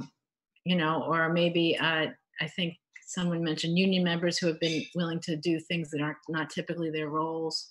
And this board member is happy to participate in any way she can to help reach out to those families, because I think it's really important that we understand what their needs are, and we make sure they understand what their options are, because there's certainly some segment of our parent family population that are not connected, and it's going to be important to connect them in order for them to participate. So I just want to encourage that and say that I'm willing to help in any way I can, including knocking on doors. That's all. Thank you. And I will add that we do have and it was alluded to earlier, an engagement strategy. So there will be an intentional focus on engaging parents and who want to. There will be an online learning platform for them. We would train them on how to use these digital resources, how to check their students' work, what to look for. So all of that is intentional, and Alicia Gillison and that engagement team will be leading that work. Yeah, I love the parent academies. That's terrific. Okay, thank you. Dr. Pierce. Thank you. So I have a couple of questions. My first question is, one, looking at this survey, our participation numbers are in fact low. When we look at the student survey, what efforts were made to engage our students via social media or through the Superintendent's Ambassadors Program?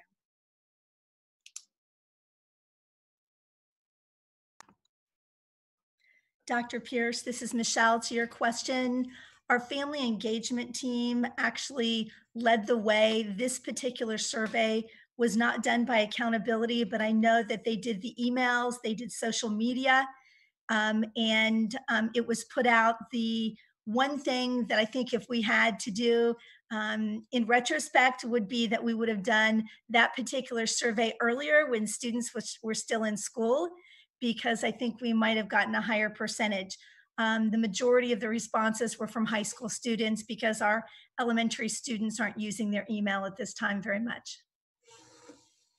Thank you. Thank you, Dr. Klein. So my next question, I think, might be for Dr. Ocasio. You indicate that we will take measures to ensure that students have mastery for the 2021-2022 school year. Is that mastery going to be based on state standards, or will that mastery be based on our new curriculum that we've been directed to engage given our PDK audit?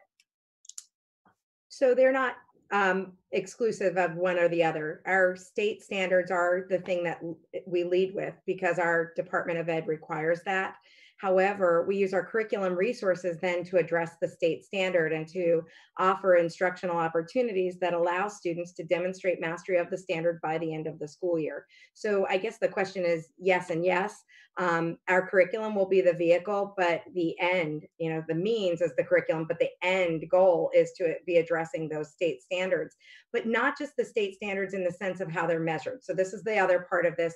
And this is why I'd mentioned about engaging students in higher level thinking, engaging them in more deeper learning when I gave that example, or engaging them in project-based type work. We are embedding design type thinking in our curriculum because our state standards, or our state test, not the standard itself, but our test only measures that DOK3, that analysis level work. The only time we even get to DOK4, which is that more extended, that generating a hypothesis and testing it, the only time we get there is on assessments that are locally based.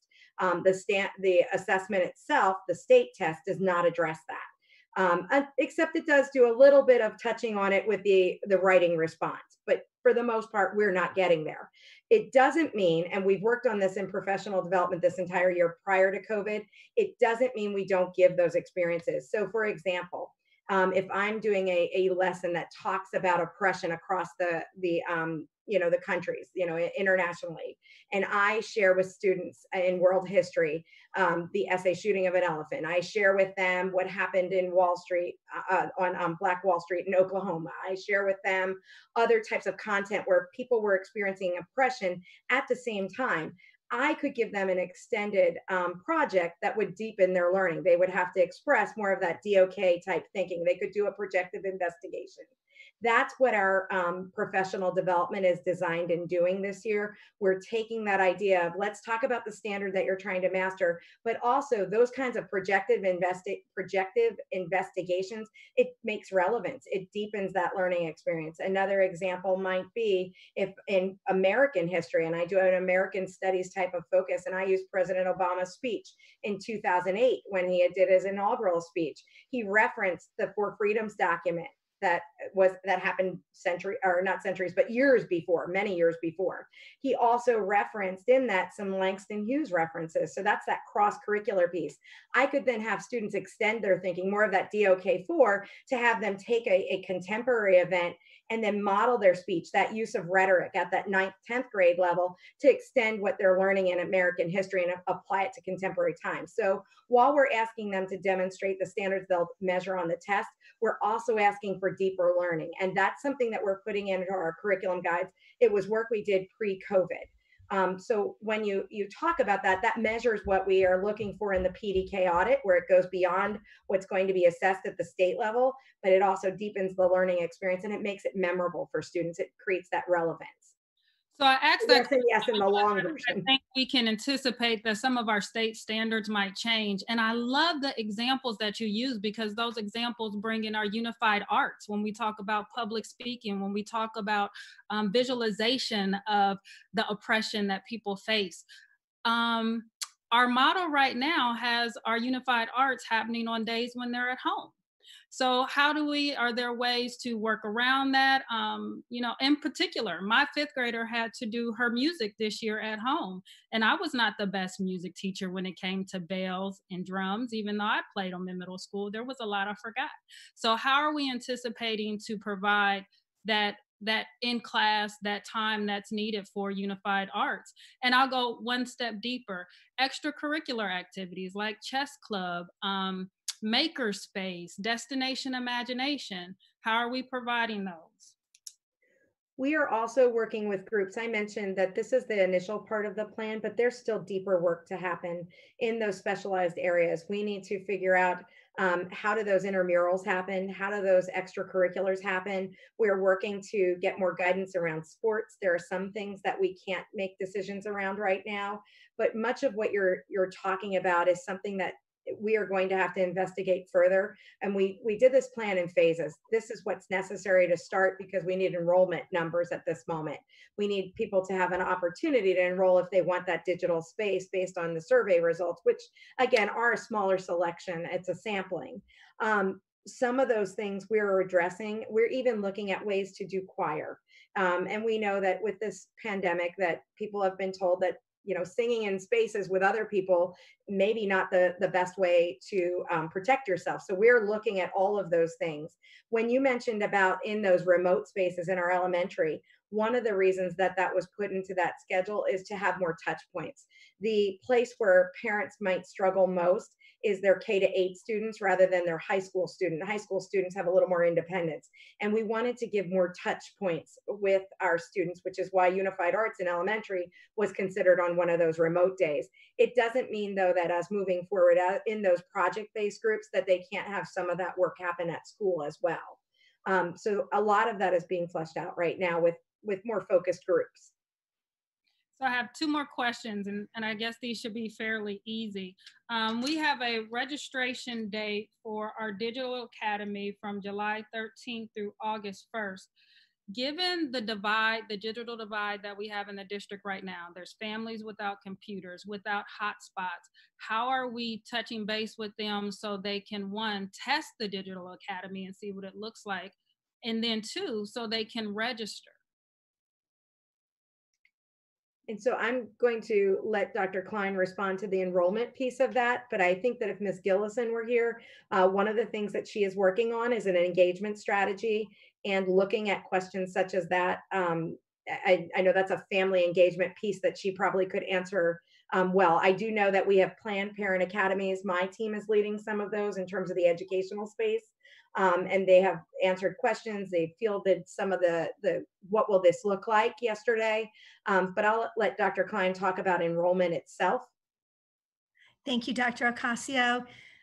Dr. Pierce, to your question, we have a 3-fold approach that we're looking at. Our communications team, as you know, is extraordinary in marketing, and they will actually be working on the marketing plan. The engagement team will be following up with parent academies and touch-out-based meetings with different community groups. And then our accountability team will actually follow up in doing individual phone calls, because not all of our parents are digitally savvy. We can tell who has keyed into Parent Portal and who has not. And so we'll be concentrating on those families who have not engaged in Parent Portal. And I think that's what we really have to focus on when we think about our students that did not engage when we had to abruptly end our in-class instruction last year, our students who still might have incompletes, our students who still might be without computers, or our families that only have 1 computer. For us to set a deadline of July 13th for these families to make a critical decision, we have to be mindful of the box that we might be putting some of our families in. And so the July 13th is the first date they can actually opt into the CCS Virtual Academy. our CCS Digital Academy, and then August 1st is the deadline. We will obviously take students after that, but what we were trying to do is provide Myra Wright and her team with the number of students K through 12 that want this option so that we can staff it appropriately. Which I understand. Thank you so much. So my last question is this. Throughout the presentation, and I think Dr. Ocasio, this will be geared towards you. You talked about maintaining student cohort. Be mindful that teachers will be switching from classes to go teach these student cohorts. One of the issues is, how are we ensuring that the contact that teachers are having isn't putting our students at additional risk? And then the second question is, when we talk about student grouping, you might have one student that is excelling in math, but maybe struggling a little bit with their science or their reading. How are we ensuring that all the children in that classroom, and I don't want us to track kids, right? But how can we ensure that all the students in the classroom are in the best possible cohort where there's good modeling of a growth mindset, of perseverance through difficult problems, and enrichment opportunities for them as well? Do you understand what I'm getting at with that question? Yes, I do. So Dr. Pierce, this is an awesome question. I wish we had more time to explain what we did with the MTSS framework, because it gets at just that, because any class could have those levels in it. Now it's going to look differently because we only have 9 students in a class, whereas you might have had 25 or whatever it might have been. So with these smaller groups, the ranges look differently as well. So we do want to make sure that we're looking at that also. And one of the things that's really going to be important, we have a decision-making tree that was part of that MTSS framework, and it was built out of research that started with Torgerson and Hayes in the ELA world, that English language arts world.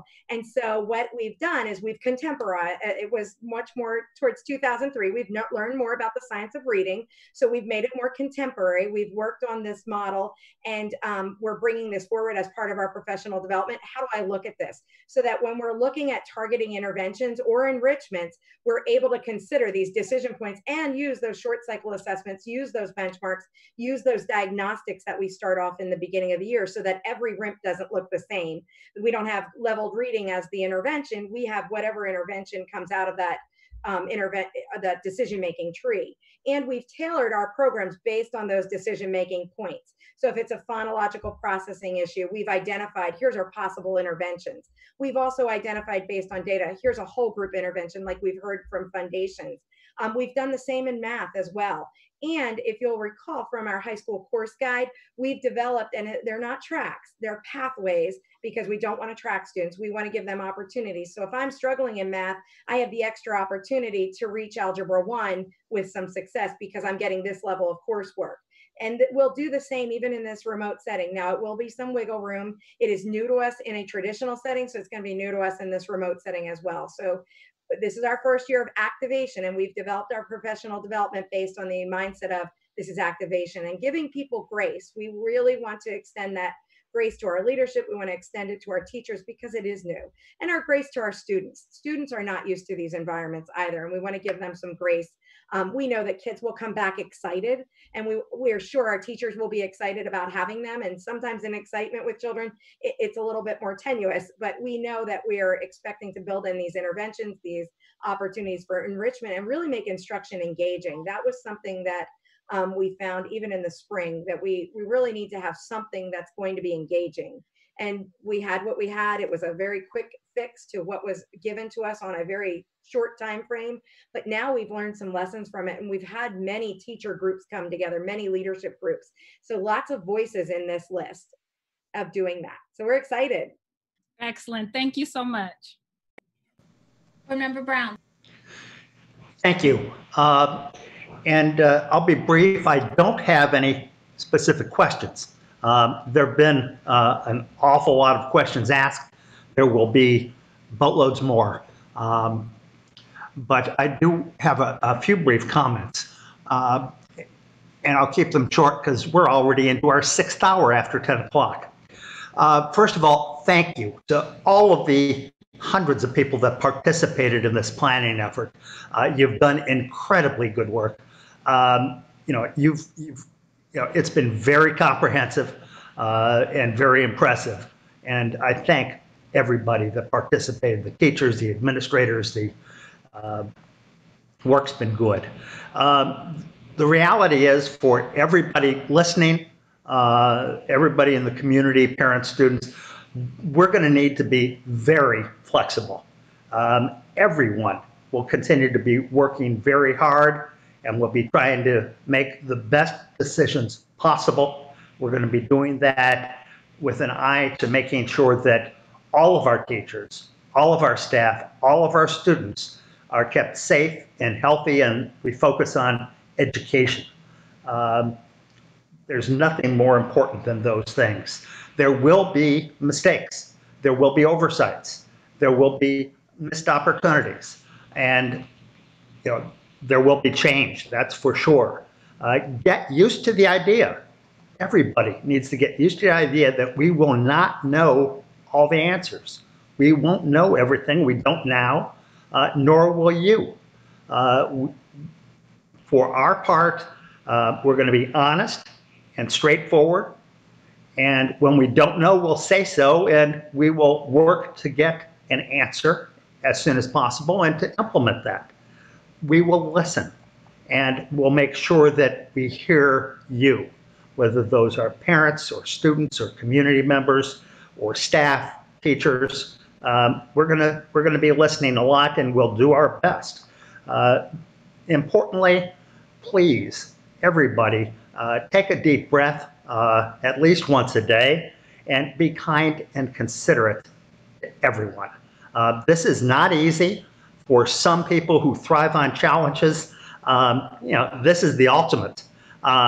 It's amazing how much there is here. And, for people that are used to working with a lot of unknowns, and I happen to be one of those, there's, something rewarding about all of this. But, for those of you, just be patient, and thank you. Thank you, Board Member Brown. Board Member Ragland. Thank you very much. Dr. Dixon, I'd like to thank you and your team for just excellent work here. Thank you to every member of the task force for the work that you've done over the last several months in getting this information to us. My question for you, Dr. Dixon, is what can this board do to help you and the team immediately? Leaving out of this meeting tonight, going into tomorrow, you've given us a lot of information, but I haven't heard you task us with anything specific that we should be doing to make sure that this plan is implemented properly. So does that mean that we need to start making calls to the governor's office to tell him and the Ohio Department of Education, the Ohio Department of Health, to give us definitive information? Do we need to start talking to our community stakeholders about what this plan looks like and getting information from them that we can then give back to you that's actionable? What is it that you need from us as representatives of the community in order to make this go? Thank you, Board Member Ragland. I think one of the first things is to help us engage our families and partners on how to register, where they can go to get additional help with registering online if they want to online classes, making sure you have the information about where they can get a device or hotspots, anything that they need. If you can help get the word out for other partners to help engage in that. So we don't want families to not know how to navigate, because it's, as you stated, we've been working hard. We don't want to miss the opportunity for not engaging people because people didn't know how to engage with us. So, I have 7 board members who will be equipped with information, and that you can cascade that information out through your channels. That would be a great benefit to us. And then help answer questions and then filter those questions back to us. You know, when you hear questions, get those to Misty, and we would get those to the team. Direct families to the website. Remind them that we will update the website as much as possible.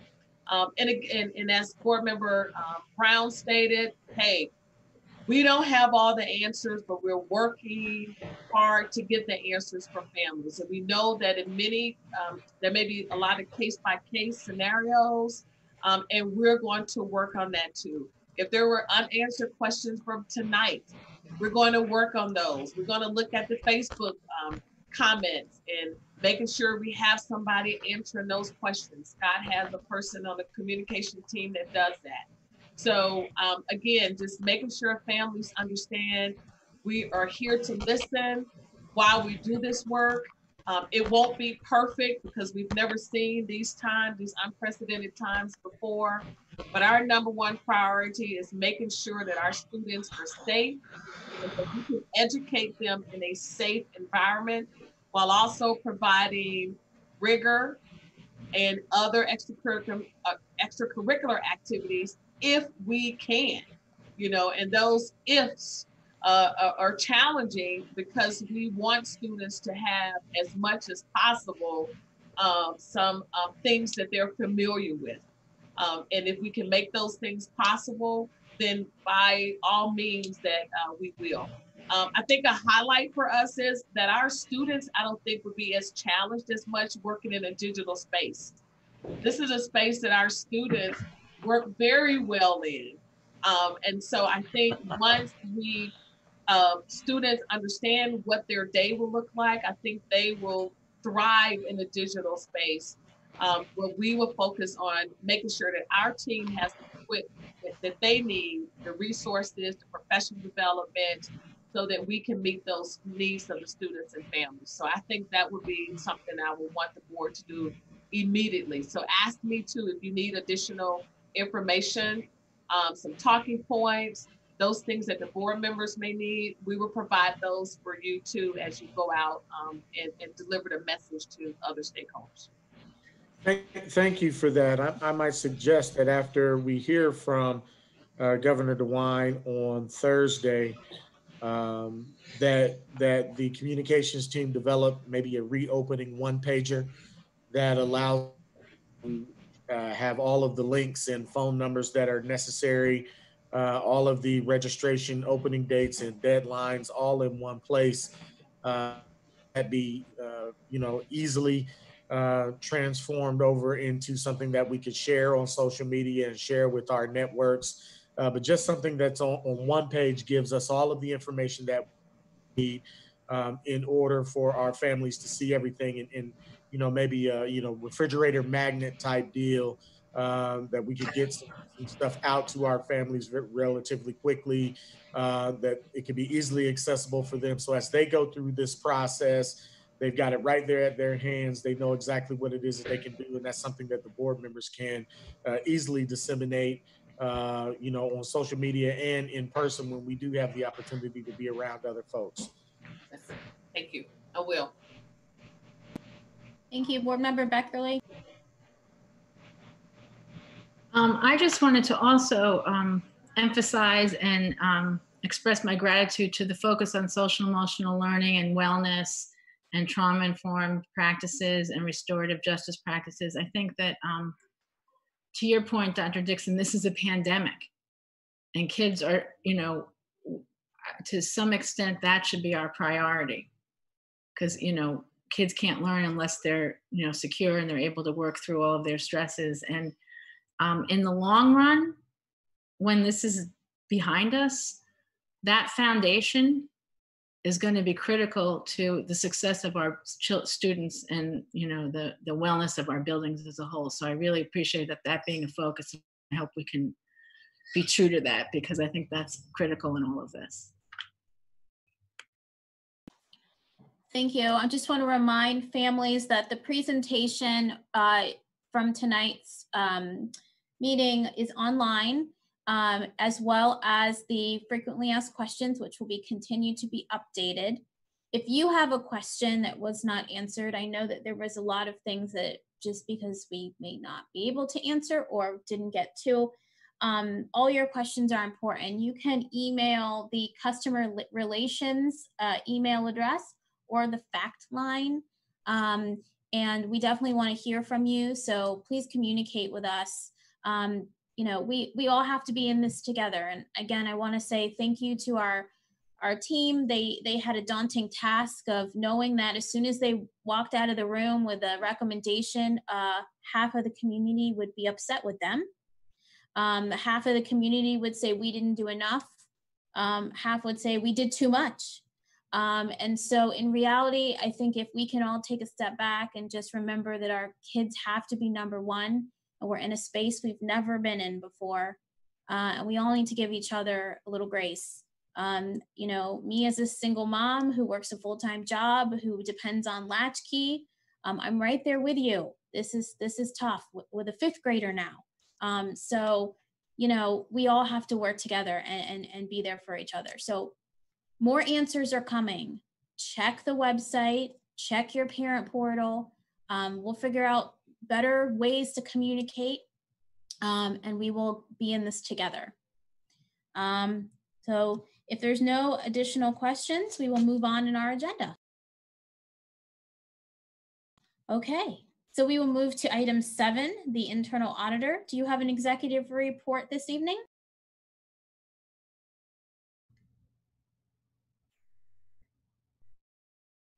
It's been a long night. Thank you, President Adair. I do not have an executive report tonight. Thank you. Moving on to item 8, Mr. Treasurer, do you have an executive report this evening? No. Thank you. We will move on to item 9, which is our consent agenda. Members may request an item to be removed from the consent agenda by majority vote. Are there any items that you would like to be considered for removal this evening? Seeing none, we will, is there a motion to approve? I'll move approval of the consent agenda. Second. Oh, great. Mr. Treasurer, or are there any questions or comments? Sorry. Okay, Mr. Treasurer, please call the roll.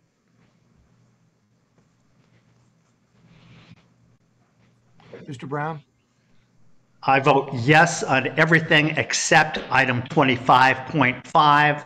And on that item, I vote no. Mr. Cole? Yes. Dr. Pierce? With the exceptions of item 14.1, 24.5, I'm abstaining from those two. 14.1, 25.5, I vote yes to the other items. You said 14.1 and 24.5, correct? Yes, I'm abstaining from those two, but yes on everything else. Thank you. Mr. Ragland? Yes, it's here I'd like to point out that we have 0 LEDE participation on this entire agenda. With that, I would vote yes, with the exception of items 18.1, 2, 18.3, and 18.4, on which I vote no. If I could, I understand that there is one contract that is LEDE, and that was the insurance adjuster. Okay, thank you. And Mr. Ragland, I have you as yes, except voting no on items 18.1, 0.2, 0.3, and 0.4. That is correct, sir. Thank you. Vice President Reyes? Yes. President Adair? Yes. Ms. Beckerly? Yes. That motion carried. Thank you. We will now move on to board announcements. I do have an announcement. I want to recognize, and I think we're going to throw a slide up for a second, that the Paragon Project, it has a new album release event. And they are led by Assistant Principal Dr. Tony Anderson out of Fort Hays. And if you have not listened to this amazing music, you really should. And you can tune in to the virtual album release party on July 10th. The Paragon Project Volume 4 Adolescent uses music to tell a coming of age story of a young adult tackling social issues. The project features original hip hop, R&B, and Afrobeat music written, produced, and arranged by our very own Fort Hays Metropolitan Education Center students. You know, we talk about social emotional, we talk about using art as a therapy. This right here is what we're talking about. So please tune in, please support our students, especially now, and you will be amazed. So that was my announcement. Any other announcements from?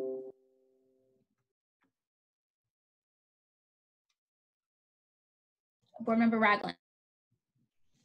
Thank you, Madam President. We talked a little bit earlier about athletics and some of the unknowns that are associated with athletics, but I've been hearing from several coaches that have talked about this new paradigm that is really occurring, where we have some students that heretofore may not have been eligible to play, particularly in football in our upcoming sports season.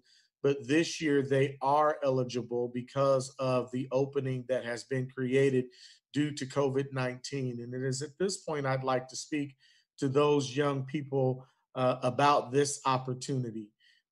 You all have been given a chance to do something that, if you take the right opportunity and you take the right approach and the right attitude, this could be life-changing for you.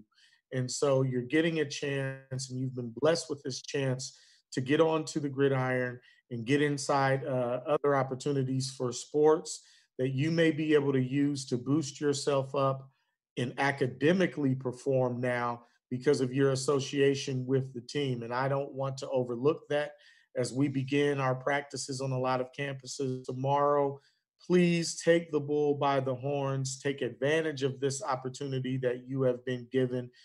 Do the work not only on the fields of athletics, but also do the work in the classroom. Life-changing opportunities don't always come and get laid in your lap like this one has. Our coaches are eagerly anticipating your participation in our athletics this year. Our staff is eagerly anticipating your new devotion to your academics because of your opportunity. And I want to make sure that you know that you have this board support in all of your endeavors. I wish you Godspeed and good health in all of our athletics. And that's just not for those that are new to our athletic fields this year, but for those that are returning, as well as our coaches and those volunteers that have given so much of their time for our young people. That is my announcement. Thank you very much, Ms. Adair. You're welcome. We will go to Board Member Cole. Thank you, Madam President. Very quickly, I just want to shout out our students that finalized their graduation experience this week, and all of the folks who participated in that. Again, despite the conditions that precipitated this having to be this way, this graduation 2020 class, there were so many folks behind the scenes that worked very diligently to put things together in a way that was really classy, in a way that made this experience for our students a bit above and beyond. I know we've not acknowledged them before, but I definitely just want to give a big shout out to all of those partners that gave the gift boxes and put together the events and the videos and all of the work that was done behind the scenes. So thank you so much for that. I also want to shout out churches, our faith community, like Faith Ministries, that was gave a graduation Sunday ceremony and acknowledged so many of our youngsters who have graduated from high school this year. So I wish them all the best. I look forward to next year, and we're going to have a great 2021. And just to jump on that, if we could make the start of this school year just as special for all of our students as a community, you know, I think we should. our students will react to how the grown-ups react. So if we are excited and proud of them and support them, they will have a better experience. I agree. We had 2 donors, by the way, as well, one of whom is a principal of our downtown high school on the agenda giving money. Thank you for them as well. Vice President Reyes. Thank you, President Adair. So I'm along the same lines as Board Member Cole. I wanted to congratulate our graduates, all the work that went into the virtual graduations, the boxes, the scholarships. I know I Can went out there and was handing out some scholarships. A lot of our community members, in addition to what the district did, we're also celebrating our kids. So we want to thank them for all the work they're doing. Also want to kind of remind our students, there are still students that are working towards graduation for the summer graduation. So we want to encourage you to keep going and keep striving. We are going to celebrate you just as much. Please know that just because maybe you needed just a little bit more time, it's okay. We're still here. We're jogging, running, walking, and cheering you all alongside, just as we did all the other graduates that just recently went. So please keep going, keep striving for that excellence. And if you need some help, please reach out to our administration, our principals, and we want to see you graduate. And we want to see a lot of times people don't see our summer graduation. When you see the multiple colors and all our students coming from all of our high schools, it's just a beautiful sight to see. So just keep on going, and thank you. Thank you. Dr. Pierce. So I too want to congratulate our class of 2020. I had the opportunity to watch live a lot of our virtual graduations, and I saw the excitement of our students, of community members, of people from all over the country tuning in to our celebrations to congratulate our class of 2020. I want to encourage you to show that same grit, perseverance, and resilience as you go out into the world, be it a job, be it college, be it the military. We are, in fact, in uncertain times. And you might have had a dream that may look a little bit different now that you go out into the world, but what you have proven, and not just this year, but in all your years as a CCS student, is that you can succeed and you can achieve. So I wish that you all will continue to succeed and achieve. To our 5th graders who left their elementary schools, to our 8th graders who have left their middle schools and are going into high school, continue again to take that same perseverance, resilience, and grits with you as well. I also like to take an opportunity to acknowledge that it's starting to get hot, and we are in fact in summer vacation, a summer vacation that's going to look very different for our students. As a CCS student, I enjoyed the summers because I got to go visit family members, aunties and uncles and cousins, mostly because my mother was a single mother that was working and raising us, but it gave me a great opportunity to be around family and to learn from family. I understand that a lot of our students will not get to do that given the precautions that we are taking for COVID-19. So it's not just an announcement, it's a heartfelt prayer that I send out to all of our students, that you have a safe summer, that you have a safe summer. I love you all, and I want to see you all come back next school year. Enjoy your summer. Thank you, Dr. Pierce. One thing that I forgot to mention, I always like to say the names of the graduates who are receiving the 22 plus adult high school diploma. So I want to say congratulations to Hattie Marie Lemons. And it is my understanding that Ms. Lemons is almost at her 70th birthday. So it is never, ever too late to get that high school diploma. So congratulations, Ms. Lemons, on graduating from high school. I do have to point out that's not really very old. You're right. you. It's not Thank you, at all. Eric. Ms. Adair, President Adair, can I say one more thing? Yes. Thank you. So I just wanted to congratulate Noah Perry, who is a graduate of Northland High School, is now a graduate of Wittenberg University with 2 degrees, a Bachelor's of Arts in Sociology and a Bachelor of Arts in Theater. That's my nephew, a Northland grad.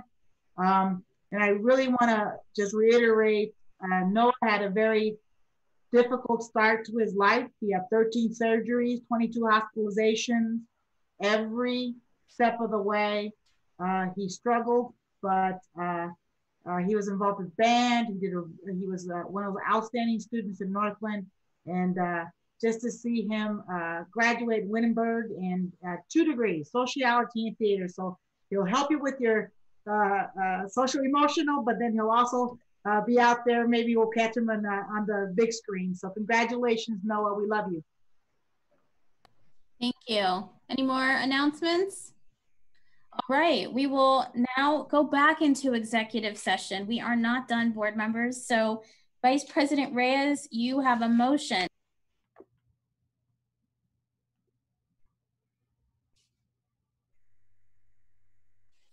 Yes, I'm trying to get it up and unmute myself at the same time. I move the Board of Education recess into executive session per section 121.22 G1 of the Ohio Revised Code to consider the appointment, employment, or compensation of a public employee. I second. Please call the roll. Mr. Cole, Yes. Dr. Pierce, Yes. Mr. Ragland, Yes. Vice President Reyes, Yes. President Adair, Yes. Ms. Beckerly, Yes. Mr. Brown. Sure. That motion carried. Thank you. And to the public, we will come back to this public session for adjournment. So we will see you back to close our meeting. Thank you to the staff who are not joining us in executive session for hanging out through this this meeting. And thank you all for your work. And for those that are taking a break in July, it's well deserved. And I know that there's still a lot of people that are working. So, thank you. So see y'all later. We'll come back. Thank you.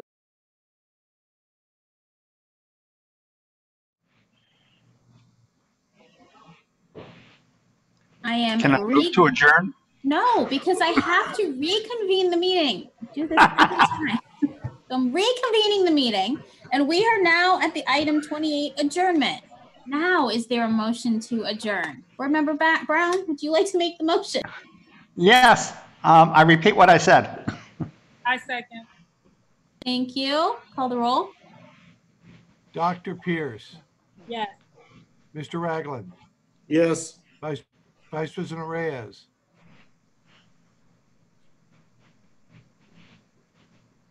Yes. President Adair, Yes. Ms. Beckerly, Yes. and Mr. Brown, Yes. and Mr. Cole. Yes. Motion carried. We are Thank you adjourned. all. Good night, everyone. Good night. Good job, everybody. Good night. Thank you. Good night, everyone. New Good evening, CCS community. This is President Adair, and I am calling the June 30th regular business meeting of the Columbus Board of Education to order. Mr. Treasurer, please call the roll. President Adair, Present. Ms. Beckerly, Present. Mr. Brown, I'm here. Mr. Cole, Here. Dr. Pierce, Present. Mr. Ragland, Here. Vice President Reyes. Here. You have a quorum. Thank you so much. We will have the Pledge of Allegiance being delivered tonight by Robert Rausch, who is representing Troop 734. Hi. Thank you for being here. I pledge allegiance to the flag of the United States of America and to the republic for which it stands, one nation, under God, indivisible, with liberty and justice for all. Thank you so much. Board members, we will now review and adopt the agenda. We will actually, after this, go into executive session. Upon return, we will have board discussion. There are no public comments this evening. After that, we will have a report from the superintendent. There is no executive reports expected from the internal auditor or treasurer this evening. We have items on the consent agenda to review and approve. And then we will close with board announcements and then end our meeting with another executive session, coming back to public session for adjournment. Are there any questions? Or, I'm sorry, is there a motion to approve the adoption of the agenda? So moved. Second. Are there any questions or concerns about the agenda? Seeing none, please call the roll, Mr. Treasurer. President Adair, Yes. Ms. Beckerly, Yes. Mr. Brown, Yes. Mr. Cole, Yes. Dr. Pierce, Yes. Mr. Ragland, Yes. Vice President Reyes. Yes. That motion carried. Thank you so much. We will now go into executive session, and Vice President Reyes has that motion. Thank you, President Adair. I move that the Board of Education recess into executive session per section 121.22 G4 of the Ohio Revised Code to prepare for, conduct, or review negotiations or bargaining sessions with public employees concerning their compensation or other terms and conditions of their employment, and per section 121.22 G1 of the Ohio Revised Code to consider the employment, or compensation of public employees. Thank you. Is there a second? A second. Please call the roll. Ms. Beckerly, Yes. Mr. Brown, Yes. Mr. Cole, Yes. Dr. Pierce, Yes. Mr. Ragland, Yes. Vice President Reyes, Yes. President Adair. Yes. Motion carried. Thank you. We will return from executive session at the conclusion of our agenda there. So we will be back public, and board members wait to be moved into the breakout room.